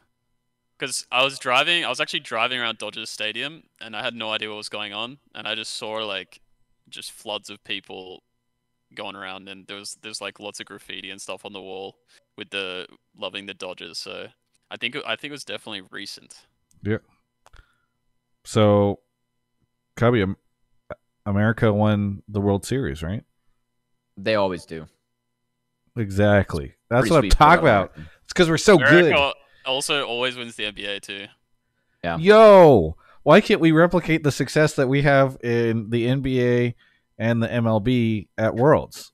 Maybe we need our gamers to be 7-3. Maybe that'll help. You know. I mean, we have I think we it's have some hilarious. giant like, players. On the NBA, when they crown the champion, and they always crown the champion as the world champion. It's like, isn't it such like that would be like the Olympic champion, right? Which, to be fair, America is always the champion anyway. It's closer though now. It is. But, Who's contesting them? It's like one of the European. I mean, right now it's Jokic's team. I'm blanking on which. Serbia, right? Yeah, so Serbia, but like also the Australia's decent, France is decent. Yeah. Like I mean, international basketball is like really scaled. Oh, nice. All right. Yeah. Anyway, let's get out of this fucking T-Sports conversation. I just wanted to throw you a bone, Cubby, and you did nothing with it. All right. You want to get the last caller? It was a really uninteresting World Series that produced 2 all-time games. Are you like not I believe they're referred to as Doyers? Is that? I'm a Cubs fan, sadly. It may or may not be where my name originates from, Travis. Oh. No. Or the Cubs suck. It's too bad. No. Okay, go get this next caller or not. All right. Thank you to nobody. Nobody has subbed or remembered. I have no one to shout out to for this last one. So now we truly are at the bottom of the barrel here at the end of the show. We got one final caller for this mega episode. We're going to there's going to be a lot to talk about in the next couple episodes, folks. We are going to try to get Mark on. He has hinted he might be available next week. So that should be a potential cool episode. Aztecz is here. Aztecz, where are you calling from? Calling from Missouri. From where? Missouri. Missouri. Okay. I thought you said wizard at first. I turned you up. But... Yeah, I meant the Wizards of the Coast headquarters. Yeah, exactly. Logged into Wizard 101. What do you want to talk about on the show? So my question was for Spookz. So with it being the postseason, preseason, offseason, whatever you want to call it, people, like dirty little leakers like Travis, for instance, will leak some of the rosters or some of the big players that teams are getting ready to release videos on. There's this huge hype, and then boom, LEC Wooloo will just waste all the hype. How do people in your position or orgs in your position, how do they manage, or how do you guys feel about leaks? Or is there a way that you avoid certain players from getting leaked, or do you kind of just shrug your shoulders on Twitter and you're like, oh, that sucks? Or do you laugh and you're like, man, they either got that really good or they're way off? Yeah, I mean, to be honest, it's probably a better question for Joseph, but I think from like a competitive standpoint, it doesn't really affect us because people are going to know what our roster is pretty early on anyway. I think funnily enough, some teams actually leak their rosters intentionally. I think that's not something that the public is aware of, but they do it as a way to like get people more excited about it, I suppose. I guess from my point of view, I don't really have like a strong opinion on this. I think maybe Travis will Yeah, it doesn't affect like the competitive point of view much at all. So you guys don't actually care about, like, I'm sure. Yeah, I agree that Joseph is the more like for a GM who's trying to do it, it's probably has more effects, but like it's not weird to you at all whenever you see this stuff get out. You just kind of shrug it off. Oh, actually, no, I did have one thought. I do know that there is an issue where some players in particular kind of lose their leverage in a sense, because yes, when players are negotiating between multiple teams and then all of a sudden Wooloo is like they've committed to this team, then the other teams just pull out, even if they're not necessarily 100% locked in, and then they lose their leverage to negotiate their salary. So I think that itself is a huge issue. I'm not like super informed about that, so I'm not like one that would be good to talk to about that, but I do understand that's definitely a problem, and I do think it's a problem within the tier 2 scene as well. I mean, it is, but our off season won't start until later because it's like the split doesn't start until split 2. So yeah. In terms of it being weird, sometimes it is weird in terms of like I don't even know how they find out this information. I've had a couple of moments where it's like I've been announced and I have no idea. I've talked to like 3 people, so in my head I'm just automatically like, was it was it fucking Anira? Did you drop? Who did he drop? Who did he leak this to? But it is kind of shocking somehow, like how this information spills out into the world. Yeah, I'm trying to think of what I could say here. It's like it's funny because it's like sensitive for me because it's like conversations around the types of sources I have. I have, for the most part, decided to sit 2024 off season out, just with all the travel I've been doing and everything. It's been, I don't know. I've been less drawn to the idea of like doing all the daily messages of hitting up sources. Oh, whatever you're hearing, what are you hearing, and then like having a what's the show with Charlie Day? The Charlie Day board of trying to draw all the connections between all the different players and stuff. But I mean, I think a lot of people don't. I agree with what Spookz was saying, which is that a lot of people don't realize that a lot of the sources are within the teams themselves or the agents. Those are usually. Yeah. I think it's easy to say that because I think people understand that's how it works in like T-Sports as well. Yeah. Is that you're usually hearing it from within the team or from agent or representation of the player. Sometimes players themselves talk about it, where you'll talk to a player who's like, oh yeah, I was gonna go here, but then they fucking picked this guy up instead, which is a joke. That player sucks. And I'm like, yes they do. Meanwhile, I'm like, okay, now I could draw the next line on my chart. So it is just it is like an interesting way that it goes down. But yeah, I'm sure on the team side it is frustrating, especially for GMs. I do, in my opinion, the sort of threat of these reports blowing up existing conversations or whatever, I've always felt like that was very foolish, because if it was happening, people get stuff wrong, and oftentimes things are reported when they're like at 80%, or one party thinks that it's pretty much done, but the other party still hasn't, so like there's always room for these things to go awry, which is why I often will put like confidence percentages next to the names or, conversations I'm having, because things are very fluid, and like it is not, things have happened before where somebody has committed to a lineup and then they hire LS and LS blows this up. I could talk about this because LS confirmed it. Like there was a time really close to off-season date where I was like, this is the C9 lineup, and I put it out there. And then C9 signed LS, and LS looked at the roster and was like, I don't care that you have planned on this and that this is like the plan and you guys are committed to this. Like, we're going to make changes. And then he came in and made those changes, and the lineup was different. And I got a lot of grief from other haters who were rooting for my downfall, I guess, at the time, about how I had reported incorrectly, when in reality I had reported correctly, but things changed afterwards. So it is just an interesting business for sure. But yeah, it is really fun to be a part of sometimes, but other times I'm just kind of like, yeah. I'm not a leaker, but I'm privy to info, and I probably have leaked stuff on accident once or twice. I think the interesting thing is I actually find like what gets leaked now so boring because of all the preconditioned relationships and agreements that are in place. Like what Spookz is saying with, hey, oftentimes the source is just the team itself, right? And that's how the information gets published, because there's that agreement just to make sure that like whatever gets leaked is correct. Like it makes it boring. Like in the past, we used to have, oh, this player is in talks with this org, or this player could go to XYZ.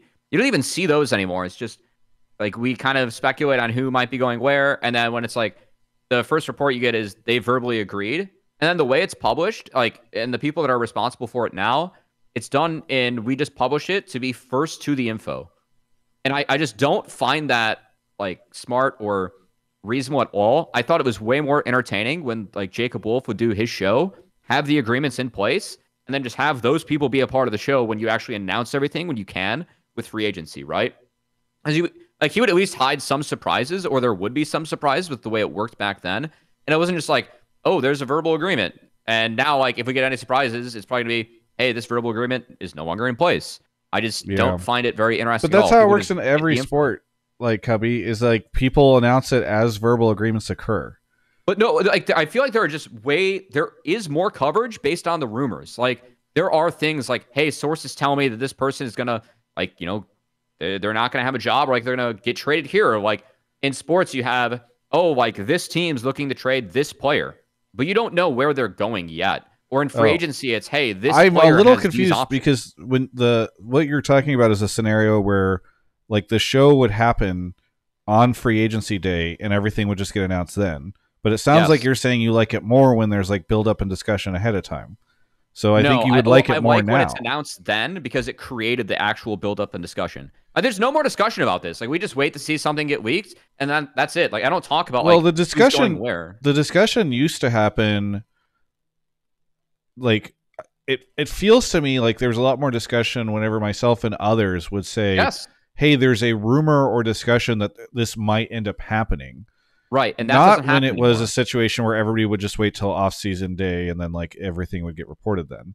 Like that was part of the reason I got crap for going with like 50% projections at times and being like, hey, I've now moved this from 20% to 50% and then later on to like 90%. But I thought that was more, I always felt like that was more compelling for people because you got to see everything in action. Yes. That just doesn't exist anymore because of how it's reported now. Yeah. Because now it's like it's verbal, it's published. There's no discussion before that.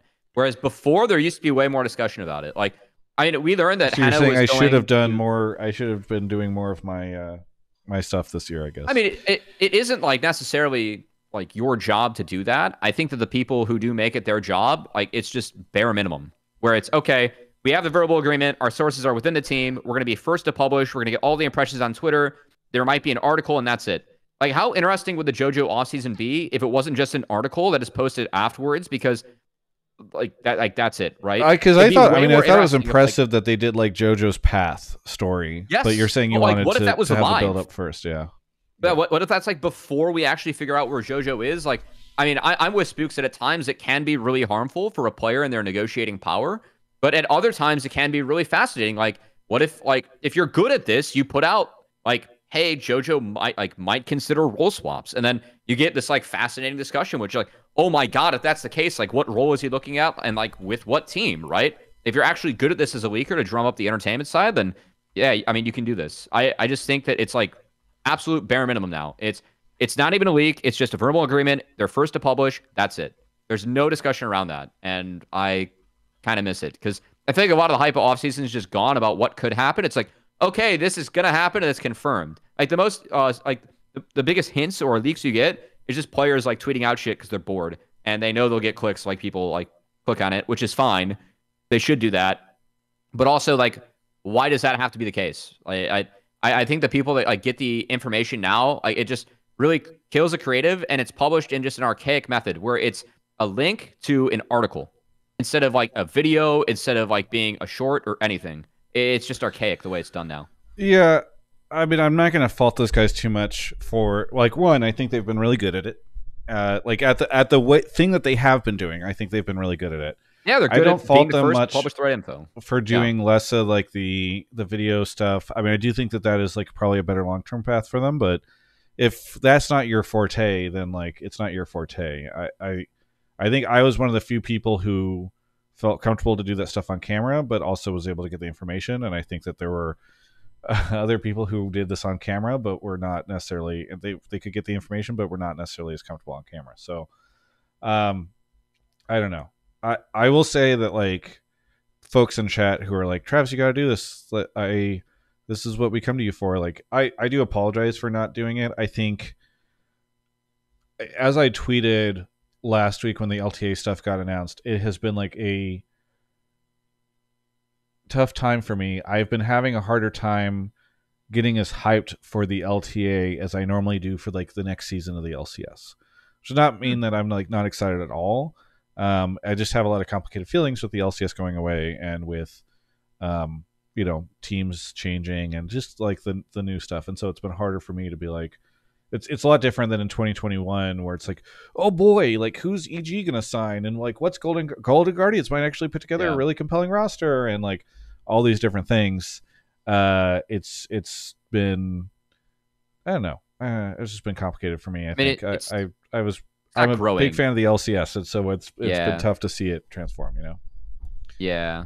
I don't know. I feel like I'm hopeful for the way the teams will interact next year, but there's also the reality of like all this isn't growing, and I feel like that's I understand that being an underlying sentiment or like an overarching feeling for you as well, Travis, because I feel that way too. Yeah. So yeah.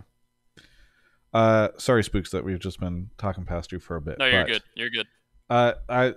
We do have our caller still here, aztecz. Sorry for also talking past you. Any thoughts on anything we just said? So I mean, the point that you brought up surrounding like deals falling through or something, like if a player's in talks with multiple teams, it is definitely interesting that like, first of all, organizations would just be like, throw up my hands, that sucks, go talk to the next guy. Has there ever been a situation with you, Travis, where you like leak someone and then someone, reach out to you and be like, oh, hey, like I was not solidified with 100 Thieves yet. I was talking with Cloud9 and I was kind of leaning more towards that direction. That's never happened. Interesting. Okay. I mean, and that's why I think this stuff is overblown. Like, I remember there was one story about it supposedly happening in Europe in like 2017. I'm not saying it never happens, and I'm not trying to say that like these things don't have impacts, but like I have always felt like